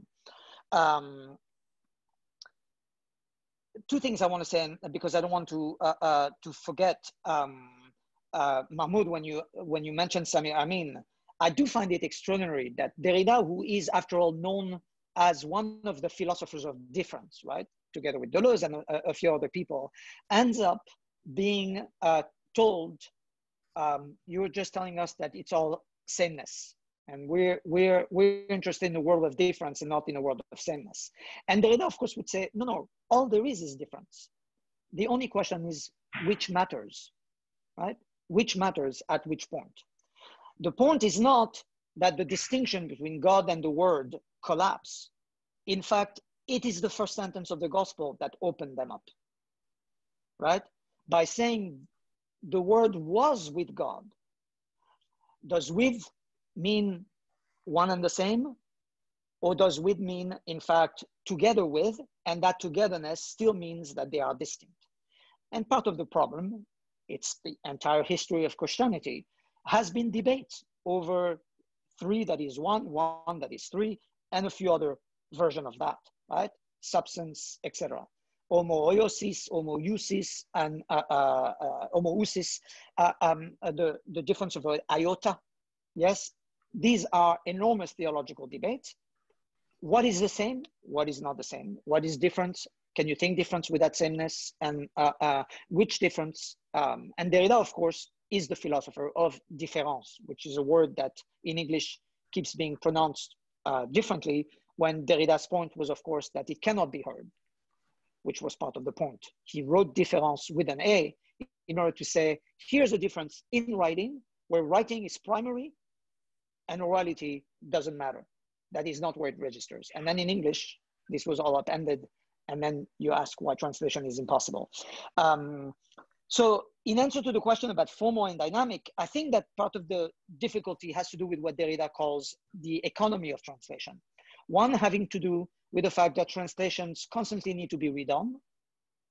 Also the fact that translations is always at fault, right? Traduttore, traditore, we cannot get out of that. But again, they are necessary and they do render, right? That's the debt. They do give back something, as they must. And although one could proliferate, the principle of economy, which in many ways is external to what should be, right? Commands that we don't use too many words to translate a few words. A dynamic translation would try to do as much justice to the multiplicity of meaning and also non-meaning, right? Remember that the performative has nothing to do with what it means, right? The performative is not what the words mean, but what the words do. How do you render a doing in translation? I think that was one of the questions that was asked about action. But of course, words are also actions. Not only, not simply, and not entirely equivalent to other forms of action. It's a question of translation. But words are not simply about meaning, never. So a dynamic translation, a dynamic equivalence would be one that recognizes difference. That would say, when I translate the word logos, I can translate word, but of course, logos also translates reason. If the translation had been reason, yes, you can imagine how the Enlightenment would have had to battle away that one, right? Because the Bible would have claimed reason for itself, which is of course what the Enlightenment tried to wrestle away from all of us by making reason its property. Talk about a phallus. There is, of course, a difference between a formal equivalence and a dynamic equivalence. And in terms of translation, I would think that the translation that proliferates, that actually keeps less to the principle of economy, would come closer to that. And the other would be the translation which Kasule told us about, namely the one that needs to be done again and again and again, right? The recognition that no translation is the end of the line. Gil, we have 5 questions. Oh, okay. It appears there is a queue forming. So we're going to return to our conventional format, which would be to ask, to allow 3 people to ask questions, and then you respond, and then have another round of 2 or 3 people. So I would like to recognize first Samson Bezabe, who is a research fellow at MISR. Then after that, Joseph wants to ask a supplementary question. And then Patricia Daly. I think Patricia is from South Africa, but I'm not sure. Patricia, you can tell us where you're from. So Dr. Bezabe, please. Thank you. Thank you for this very interesting discussion. I'm not quite familiar with Derrida, and so this was a good introduction for me in terms of having a glimpse of what he's saying. My question is, how can we understand the first? So you have, in a sort, privileged the Genesis sentence, yeah? So how can we understand it through the John the Gospels, chapter 1 sentence, which says, first there was Word, the Word was with God, and God is with us now. So for me, there is no, if we understand this through the John the Gospels sentence, there's no distinction between the first and the second. Everything has come together. So the Word has become, which is God, has become human, and so on and so on. So I was thinking of this, and if you put this into conversation, I will be really happy to understand it. And of course, I'm looking at this in terms of the history of Christianity as well, because Derrida, I think he was embedded in the Catholic tradition, where the Holy Spirits emanate from two sources. But then I'm coming from the Orthodox background with media physicists, where God has become the flesh, and there's a whole set of debates and separation that occurred because of that. So if Derrida was writing from an Orthodox miaphysicist position, would he be writing in this manner? So why privilege the Genesis? And then, of course, I feel the Catholic interpretation within it. It might not be clear, but this is my question. No, it's a great question. Thank you. We're going to go to Joseph for your supplementary question. I would like to ask, I know Derrida really never dealt with this question, but as a Derridian, I would like to take this opportunity and ask you. Just a poor translation. Yes. How would deconstruction as a political project, how would a deconstructivist politics look like empirically? I know Derrida talks about the democracy to come, democracy as a promise and so on. But empirically, how would a deconstructivist state look like, to put it in a problematic way? Thanks. Thank you very much. Patricia, please identify your institution for us and go ahead and make your Patricia. comment. Can you hear me okay? Yes, we can. Okay. Hi, I'm actually in California, and I'm okay. not unsimilar to the climate in South Africa, but no, different part. I'm from Columbia. I'm in the Department of English and Comparative Literature at Columbia. Hi, Gil.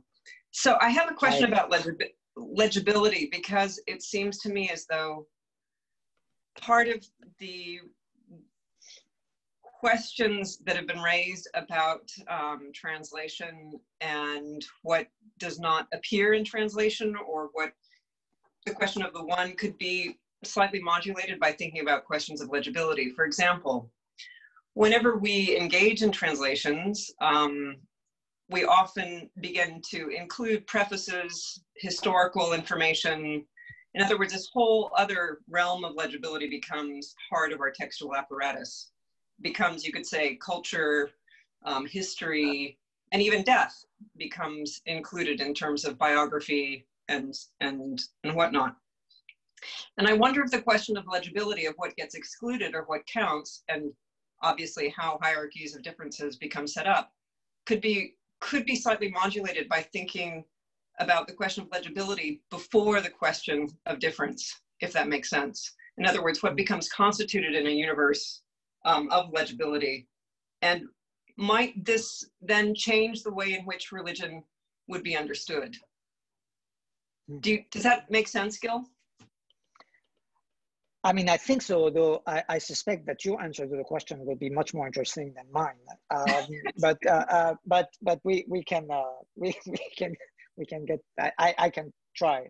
I mean, thank you for the question about the Gospel of John. Obviously, it would take us into a different play of languages. Again, the question of how to translate logos is part of it. But I really, really like that you articulate it in terms of, once John has spoken, then the difference that was otherwise there at the beginning has been abolished.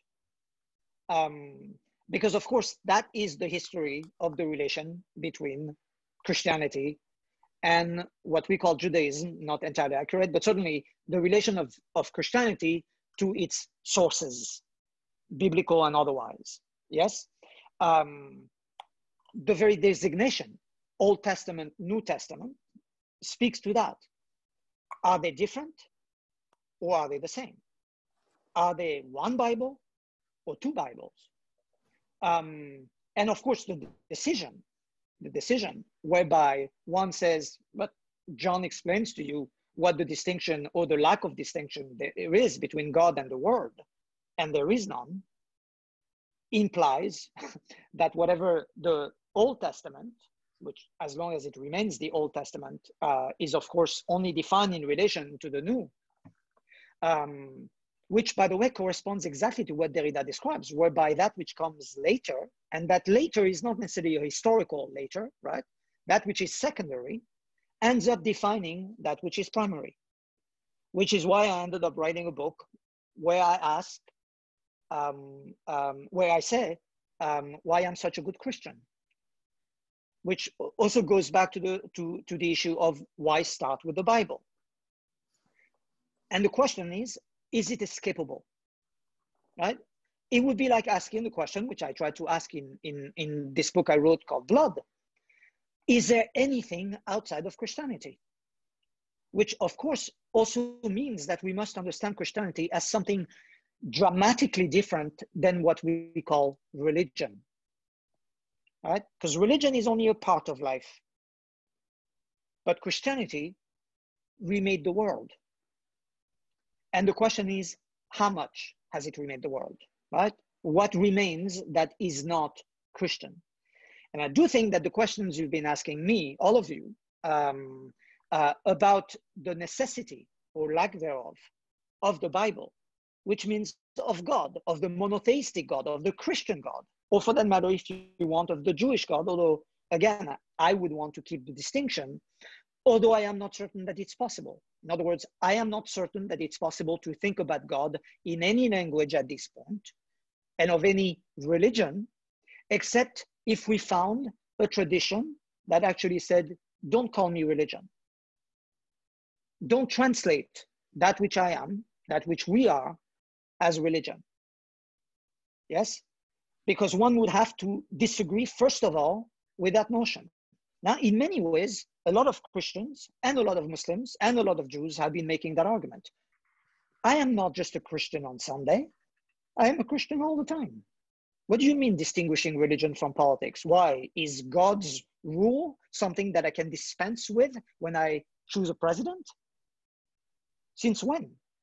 Who decided that? When was religion just religion?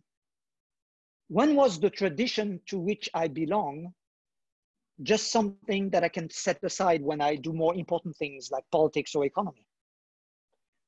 These are, of course, institutional translations that we in our bodies have experienced, but we cannot simply dispense with them. And one of those that is very hard to dispense with is, which I very rarely use the expression, the Hebrew Bible, because to say the Hebrew Bible suggests that I have extricated myself from the notion that continues to rule, namely that the Bible is the Old and the New Testament. And to extricate oneself from that is very difficult. And if I may put it in a very short manner, the state of Israel can either be defined as a Jewish state or as a Christian state. And to my mind, it is a Christian state. Of course, there's a lot of Jews that will disagree with me, and a lot of them in Israel, and not only in Israel.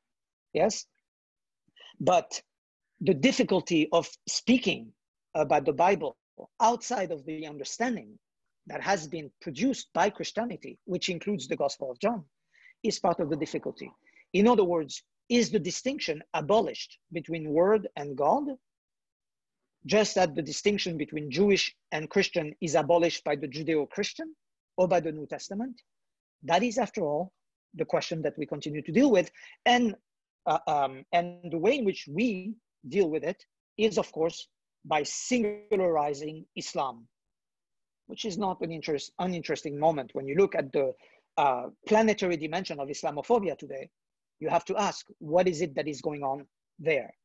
And for the record, the first response of Christians when Islam arrived was, the Jews are back. And that, I think, is absolutely determining of anything that we are thinking of. So what would Derrida say if he was Orthodox? I like that you put Derrida as a Catholic, because in many ways it's true. And yet Derrida was Jewish and affirmed his Jewishness. Now, how so? What did he mean? And does that mean that he was not Catholic? For all that, that would be for a longer conversation. But I really, I'm very invested in the distinction between the Western Christian and the Eastern Christian, Eastern also being Southern.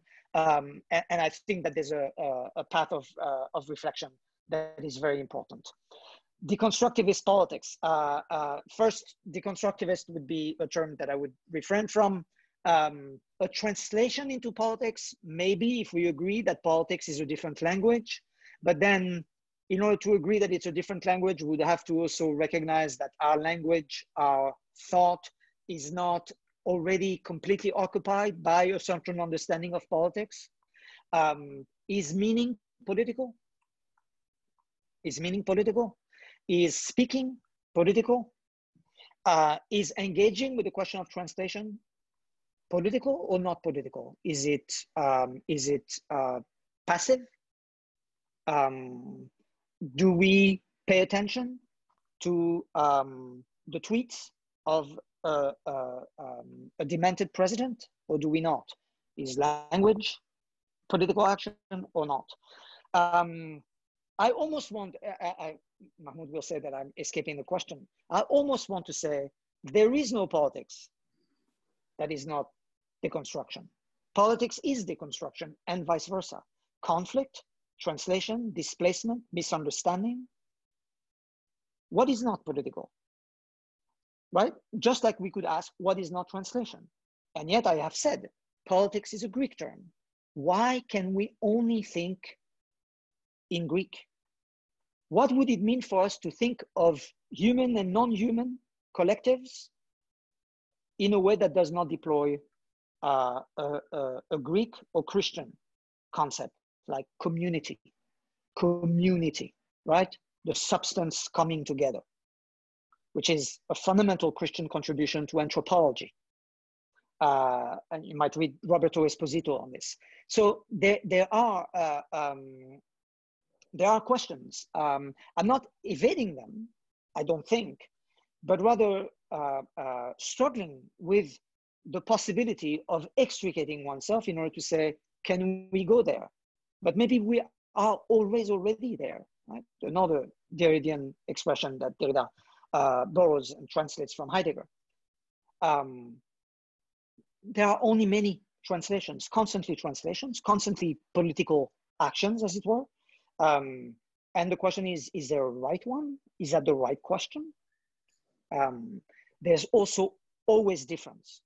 And as you know, one of the great things about capitalism, or for that matter about democracy, and the fact that we continue to talk about democracy, to my mind, is one of the most amazing feasts of translations. Yes, we continue referring to the West as democracies, even though we know they are plutocracies.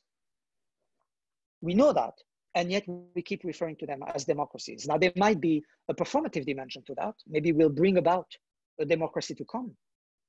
But I'm not convinced that I live in a democracy, and I don't know who is at this particular moment. And yet, we are in a democracy. Is this a bad translation? Most likely. Is this politics? It is. To give up on the word, much as Joseph was suggesting with translation, to give up on the word democracy would be to say, that's it. It's not a democracy. There's nothing to fight for, right? It would be dangerous. And yet it would be an accurate description. So what do we pick, the constitutive or the performative?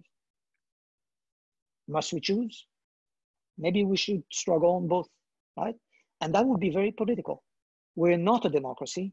We must be a democracy. We call ourselves a democracy in order to become one. Sorry, I forgot that I have other questions.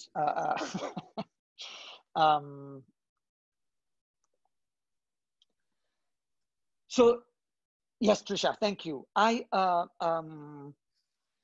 It's funny because I think I was taken aback a little bit about the fact that you talk about the translation apparatus for those of us who are practitioners of translation. And I think that part of the way the conversation has gone, certainly for me, is that we are all involved in multiple gestures of translation. And that translation happens, yes, when we translate a particular text, but it also happens when we are in conversation. I'm right now translating your question. And again, with more or less faithfulness. So the preface's notes biography, in other words, the apparatus that needs to be produced in order to produce legibility, I think, and you'll correct me if I'm misunderstanding, but I think that what you're saying has to do with the fact that there are traces, there are words, acts, speeches, speech act, that are not recognizable as such, right? Judith Butler after Kristeva and others would speak of the abject, that which is not even recognizable as speech, right? A voice that is not even recognizable as a voice and therefore cannot even be heard, because hearing it would require acknowledging it for what it is, right? Can the subaltern speak, if you wish?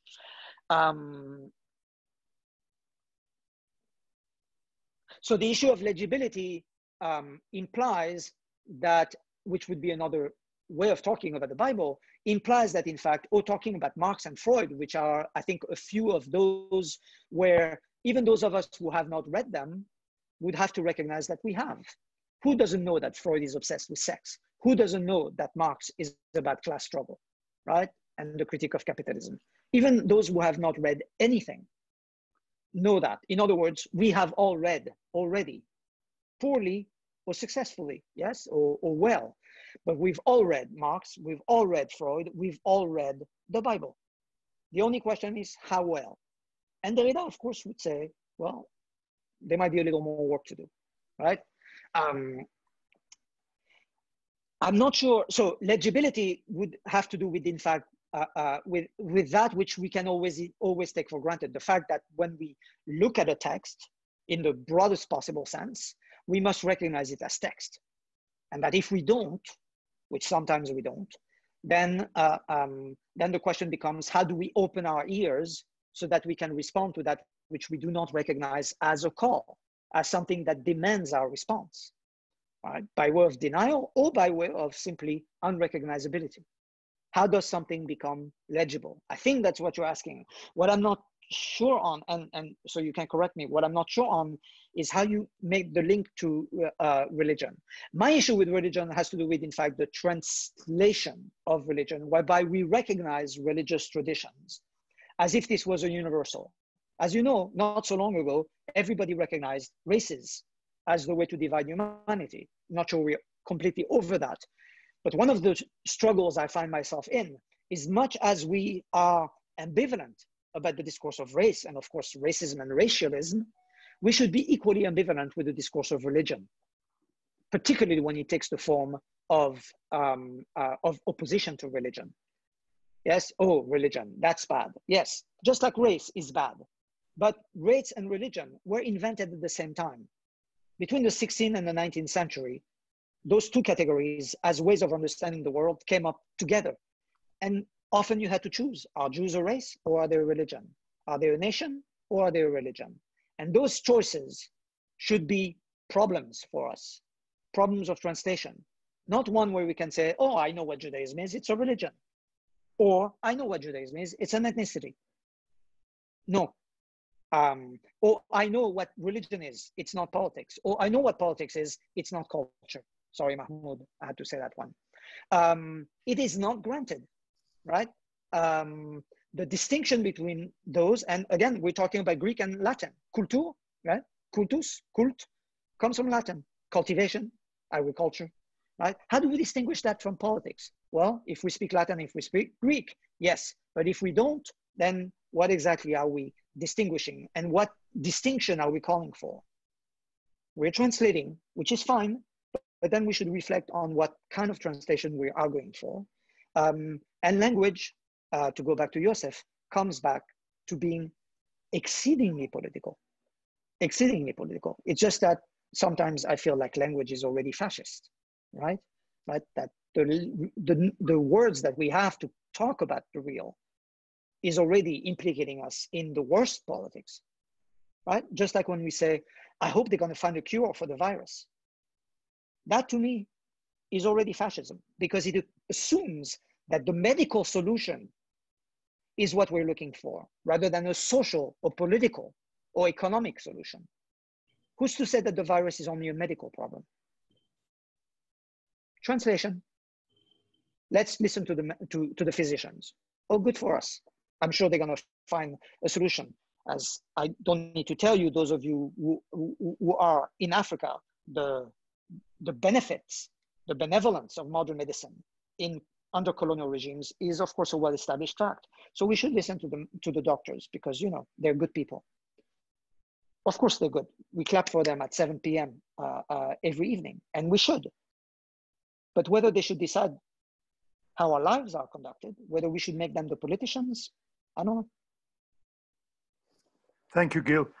I have another 4 questions here. Now, what I'm proposing is we have, if Gil, you can bear with us, 2 last rounds of questions. I will recognize 3 now, and then another last round, and then we will. What is your schedule? You're supposed to end in 45 minutes? Or? Yeah, we normally, well, we allow 3 hours for this. Okay. That's the duration of a MISR seminar usually. Right. Thank you all for your patience. You should feel free to tell me to, speak less.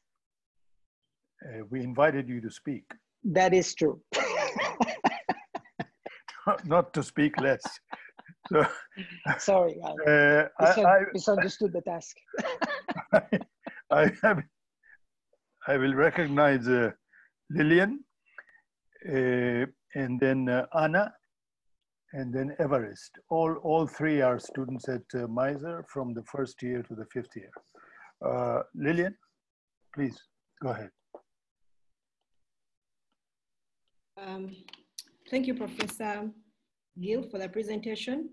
Mine is a question. I am wondering, how do you categorize words that prompt actions or performances? For example, a phrase like, come, let us build ourselves a city and a tower. Mm-hmm. How would you categorize that? Because at some point, it calls people into real performance. Could it also be a performance speech or something like that? Thank you. Anna? Yes, Professor. Thank you, Professor Anidjar. This extraordinary opportunity for us to hear from you. I have a question, but maybe it's a sort of a clarification on what you've already touched before in the beginning of your lecture. That is, if you were to follow what Derrida is saying, what is the difference between interpretation and translation, if there is a difference at all? Because you did say that there isn't a difference between performance and descriptions. So I was thinking if you could just clarify this for us once again. Thank you. Thanks once again. Everest? Thank you, Professor. My question is, from what you underscored in your presentation, you alluded to the fact that religion recognized the significance of life over faith in this era of the pandemic.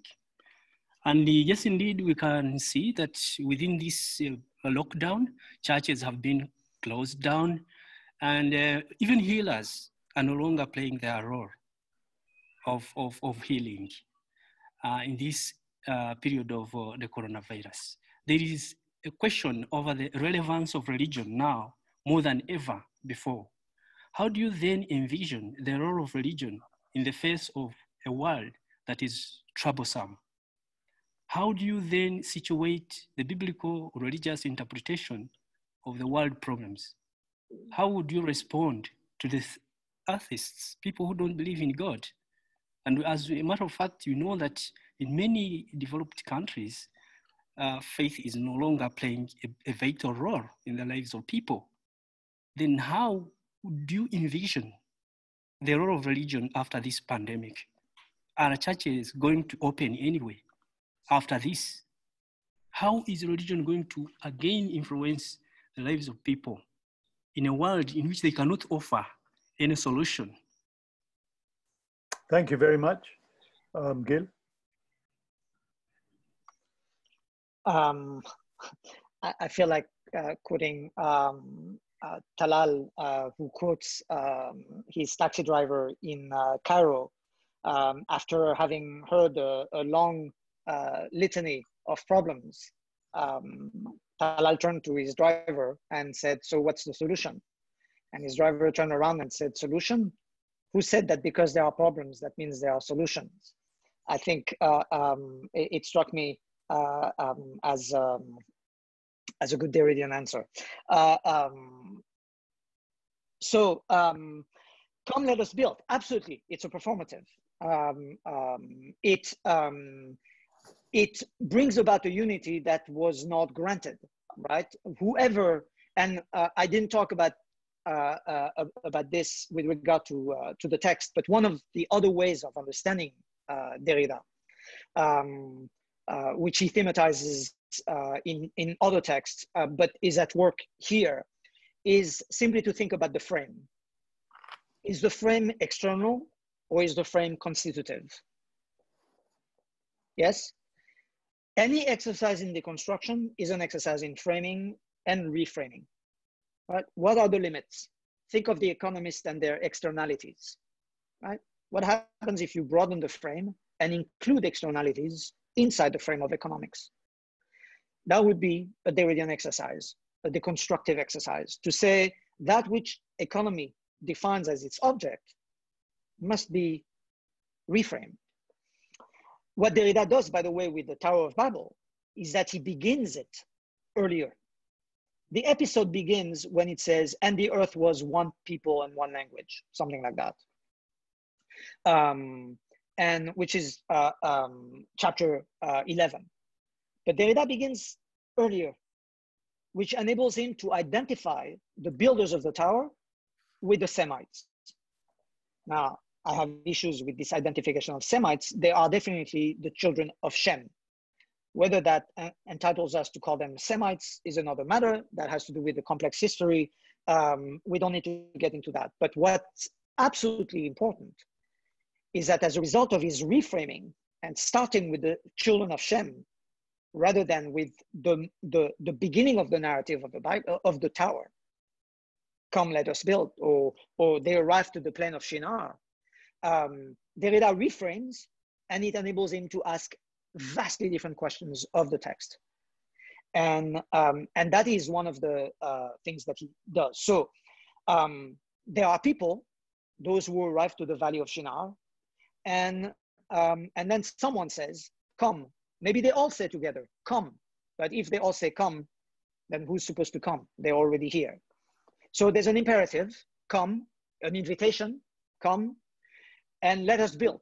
Let us become builders. Until then, like a parent who never had a child, so not a parent, they were not builders. They become builders. So by virtue of "let us build," they become builders. It's a performative. I think there may have been more to the question, but if so, I didn't hear. And perhaps I'll answer by addressing what Anna said.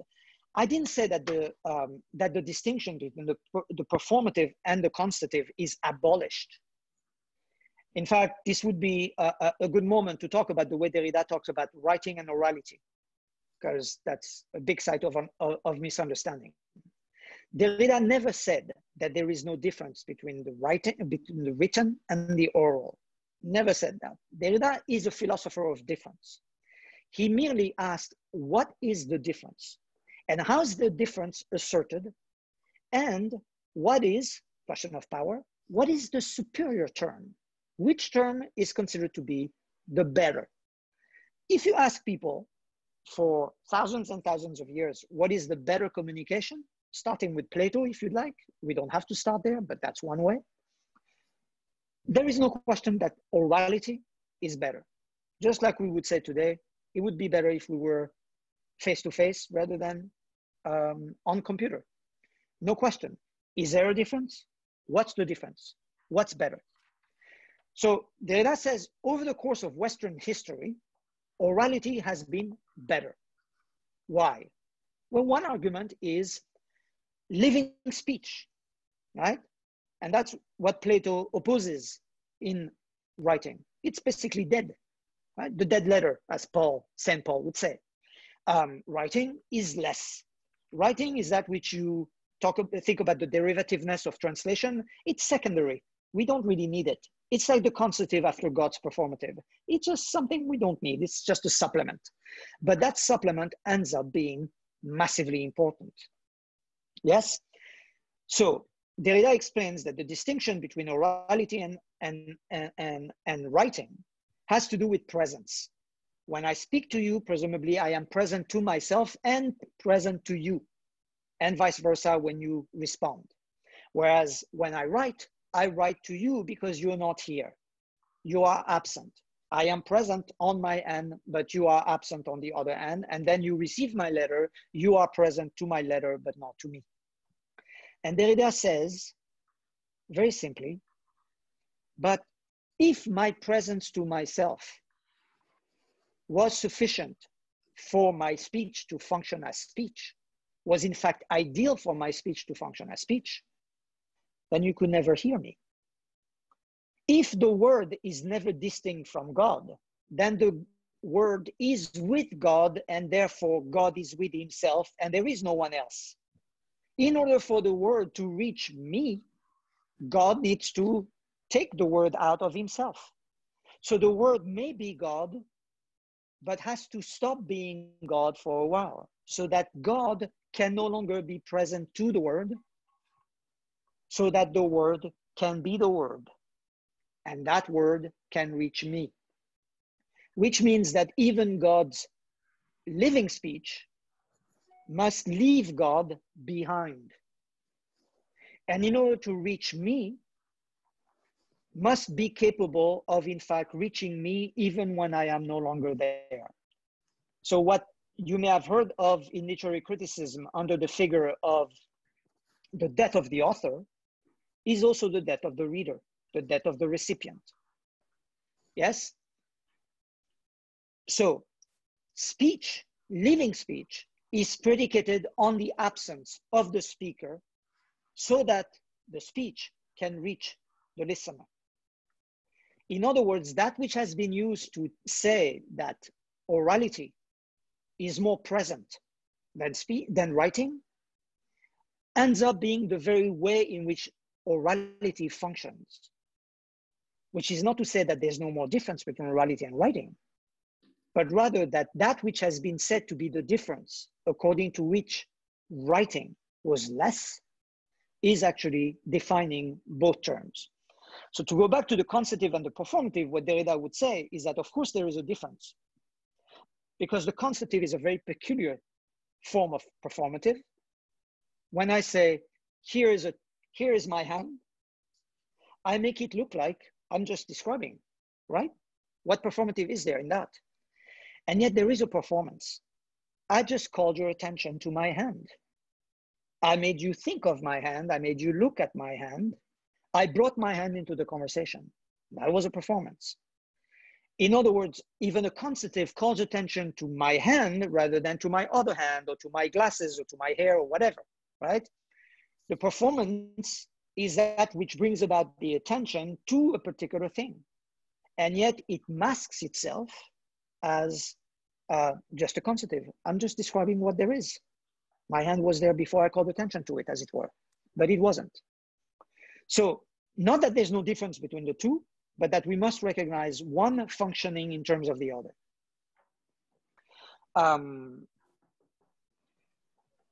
So there is a difference, of course, between interpretation and translation.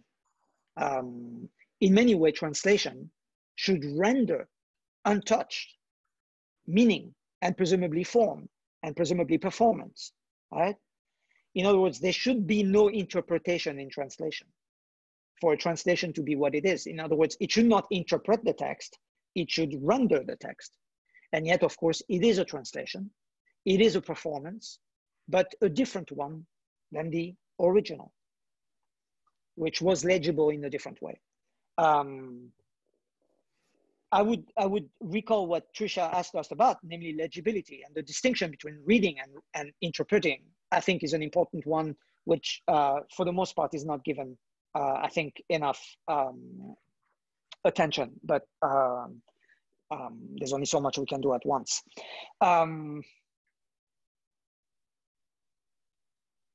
I suppose my question about Everest, I suppose my question about the role of religion would be the role of anything at this point. Why would we single out religion as an important actor? I do stand by what I said earlier, which is that it astonishes me that religious traditions, by now recognizable because everybody agrees that Islam is a religion, Christianity is a religion, Judaism is a religion, Buddhism is a religion, etc. Religious traditions have undergone a tremendous transformation at this particular moment by deciding that their ritual took second seat to the rituals of medicine. It's important to wash your hands with soap. It's not important, not equally important to do your ablutions before entering the mosque, before prayer, together, right? Collectively. So that's very important to take into account. But we all must ask ourselves, all the collectives that we are, right? Me as collective, as I was saying before, but all the collectives that we are must ask ourselves, what action should we take? But also, what actions have we taken? What role have we played in bringing about that which is, right? One of, for me, the I want to say funniest, but also most tragic moments at the beginning of Obama's presidency was when he said the United States is going to take a more proactive position in the Middle East. 2 months before, as the president-elect, he had authorized the shipment of ammunition and bombs and other guns to Israel, which was in the process of bombing Gaza. Yes? So when he said, we are now going to be proactive, what exactly was he saying? That the United States had not been proactive in the Middle East, as if anything that is happening in the Middle East could happen outside of what the United States does there and is there? What do you mean more proactive? If what you mean is sending more guns and bombs, you know, we can do without. And of course, people criticize Trump for his Middle East policy. But one of the things that appears to be happening, and I'm not saying it's a good thing, but it's a good thing if we are opposed to American imperialism, which doesn't mean we support Russian imperialism or Chinese imperialism. But nonetheless, it is interesting that what Trump has done is diminish the significance of American role in the Middle East. And that in itself is at least opening for change. Whether that would be a good change or a bad change, I wish I knew. I'm not a prophet. But I don't think that's something to lament, not in itself, at least as opening different possibilities. Because the United States have been in the Middle East and we see what they have done. And it has not been an improvement on anybody's lives and certainly not Palestinian lives. So we want to take that into account, right? But that moment, when do we take action, as you asked me, Évariste, for me, would also have to include a question as, and what kind of actions have we been taking until now? Yes, including somehow our inaction, right? But let's not take for granted that we have been inactive or that we need to start anew. We are in translation. We are circulating and moving within the realm of action. Yeah. Thank you, Gil. The last round of questions. We have two questions actually. One is from Jacob Katumusime. Jacob is a third-year student at MISR, and then a supplementary question from Lisa Daman. And so I'm not going to come back to Joseph and Lisa as I had promised earlier. So after these two questions, we'll invite Gil to sort of not simply engage with the questions, but also sum up for today, and then I will have some final words to say. Please, Jacob. Thank you, Professor Dani. And thank you, Professor Anidjar, for the thought-provoking discussion. My question is on the binaries that you create, that Derrida creates of the proper and common noun. So we see that from our reading, the untranslatability of meaning comes because that which is in the translation of the proper noun is always actually a common noun. The proper noun is translated as a common noun. So we see that the multiplicity of tongues gives us the category of the common noun in the end. So we shall see that different spatial and temporal contexts will give us that multiplicity of common nouns. So, but most importantly still, untranslatability is because the original text mutates, it transforms itself, so we cannot find it. So my question is, why does Derrida maintain the category of the proper noun or even that of the common noun? Because thinking about it, every common noun would have to become a proper noun in the end within its given context. And so why should translation remain translation, not a proper noun or not the original in fact? So that in the end we see an original not as a constant, but as a context-specific text. Thank you. Lisa. Yes. Actually, my supplementary is not so much to my own performance. It's more a supplement to Everest's question about, you know, what next for religion, what has, in response to what you said about religion deciding that medical rituals are more important than their own. I just wanted to add something very empirical to my confinement in Kampala allows me to hear both an imam and a preacher once a day over a loudspeaker, quite a serious loudspeaker, give their sermons. So they're not quitting. There's not a maybe what's different is that me hearing these preachings, the way that I receive them has changed. Now I'm quite happy to hear them because it's a sound, because the city has gone quiet. So now this means life. This means that something is continuing outside. Whereas, months before, I would be very annoyed by hearing these sounds over all the other sounds of the city. That's just a remark. Thank you. Go ahead, Gil. Right. So the distinction between proper noun and common noun, I wish, one of the things that makes my investment in deconstruction is that there's something humbling about it, right? When Derrida actually says deconstruction happens, he's not saying I invented it. And I think that it's important to distinguish between whatever we call deconstruction and whatever we understand as Derrida's work. Now you could say that there's an imperial gesture when you say deconstruction is what happens, which is one of the things Derrida says. It's actually, it might be a colonizing of ontology.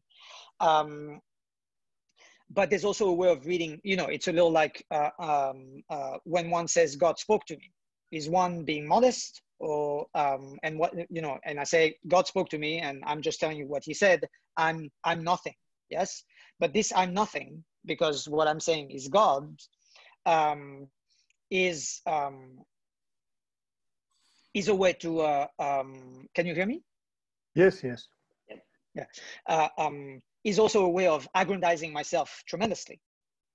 Yes, by saying what I'm saying is God's words. So the most humble may also be the most preposterous, right? The most unhumble.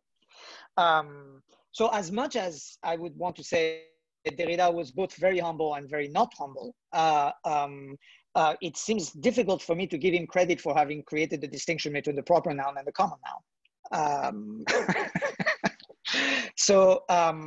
But just like with Lisa's question about the phallus, Mahmoud's question about the reinscription of the Bible, I completely agree that there is a reinscription of a particular frame of speech and thinking that Derrida performs, right? There's no question that he could have performed otherwise. He could have done something else.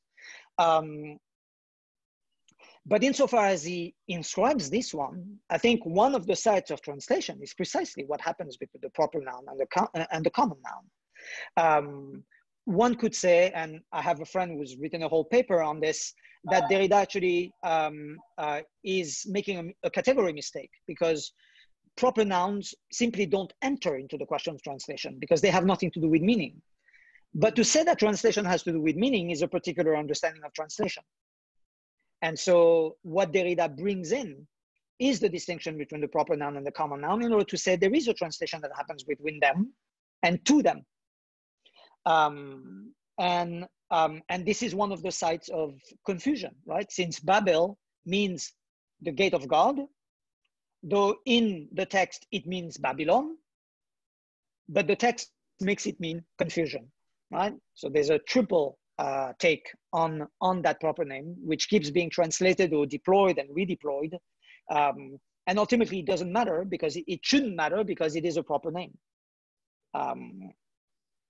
which ends up meaning confusion. So it becomes a common name, but it doesn't stop for all that being also a proper name. I like the aesthetic moment. It is one of the few ways in which the religious experience, and I've been very privileged to sit in Talal Asad's class, where one of the books we read by Peter Deere had to do with the changes in the understanding of the word experience and the word experiment. In fact, the separation between experience and experiment. And one of the things that struck me, Peter Deere doesn't quite say that, but it struck me that experience became aesthetic and religious, whereas experiment became scientific. And that distinction, of course, is very important. And it's interesting that a lot of people who might understand themselves as secularists allow themselves an aesthetic experience, which is very, very hard to distinguish from a religious one, so-called religious one. But I think that there's a lot of potential in that, in order to perhaps begin to recognize ourselves as not militant secularists, in recognizing that there's a way of appreciating, you know, the sensibilities that the religious traditions carry. And by this, I don't mean that we should put, you know, all religious artifacts in museums, but rather that we may recognize that museums are much more religious than we would like to believe. But I'm also with Talal on the question of faith and belief as not being necessarily the central question of religion. And in fact, you just told us that that is very important. Great questions. So you want me to say what now? Summing up. Summing up. You can elaborate on great questions, or you can say thank you very much. Thank you very much. I've tried to give you different ways of following this question of translation, right? Translations of translations. The more than one, the no more one, more than one. and the question of the frame, thinking about about difference in a different way, right? Thinking about difference not so much as what is, but rather as what affects both terms, right? So that we reflect on what we think of as the one that would be independent of the different thing that it is in relation, a lesser relation to, in order to kind of recenter the difference, right, between writing and orality, for example, and rethink the hierarchy, because Derrida would say there is no difference that is not hierarchical. And maybe that's, again, another way of thinking about power. What is the power of hierarchical difference? Since so far, we do not have a way of thinking difference in a non-hierarchical way. What would it mean to put all differences on a level? To say that, I don't know, no difference matters, or all differences matter, right? It's difficult echoes of, you know, Black Lives Matter and All Lives Matter are intended here. How do we do that? And what's the ideal? To say that no difference matter politically, right? So that none of our differences are acknowledged, recognized, entered in conversation with? Or do we say all differences matter and all differences should be respected, from the macro to the micro? And what would a collective look like that would make room and give power, as it were, to all differences? Yes. Remember, necessary and impossible. Differences must be recognized, acknowledged, respected, but the respect, acknowledgement of all differences is not only impossible, but it would lead to, in fact, a kind of weird sameness. Yes. So necessary, impossible. Protection as the end of us if all we do is protect ourselves.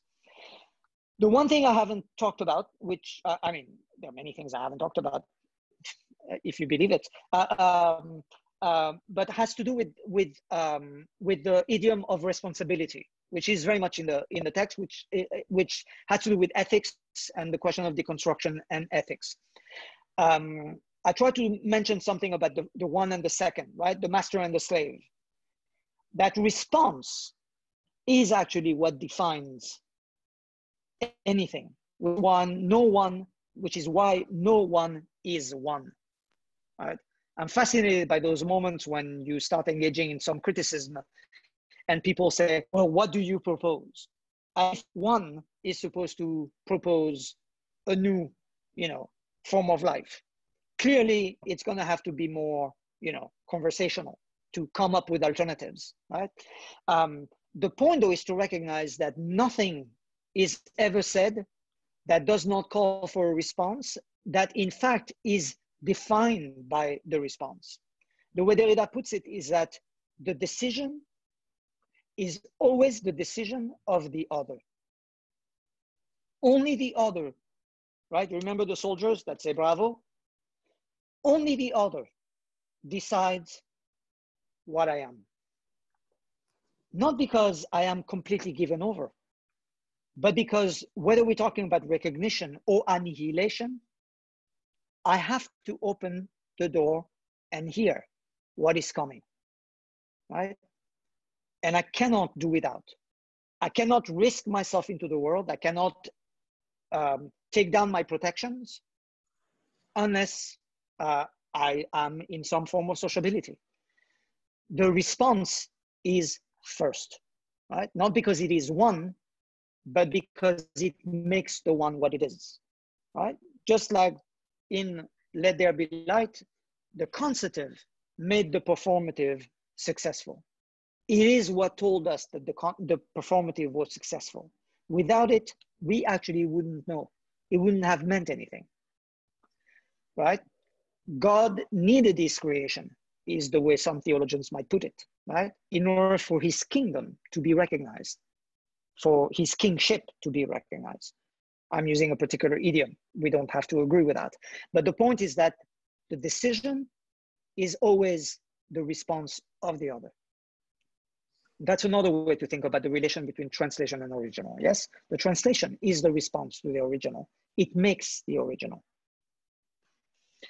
Thank you very much. This has been really exciting. I both preparing for it and just all of your questions have been incredibly thought-provoking, and I both admire the engagement and the and your ability to converse. I'm assuming that my somehow not systematic remarks were not easy to just listen to. So thank you. Your remarks, whether systematic or not, have been very fruitful, very provocative, and I'm sure they are going to lead all of us into multiple unanticipated directions. Just to make sure that we all know, Professor Anidjar will be back with us next week, but as discussant, not as the speaker. So he will be one of the two discussants to Professor Talal Asad's lecture. The second discussant will be Yahya Seremba from MISR. Professor Talal Asad's lecture, as I said at the outset, is on thinking about religion through Wittgenstein. Thank you very much, everybody. See you next Wednesday. To register, please send a note to communication@misr@gmail.com. Viva.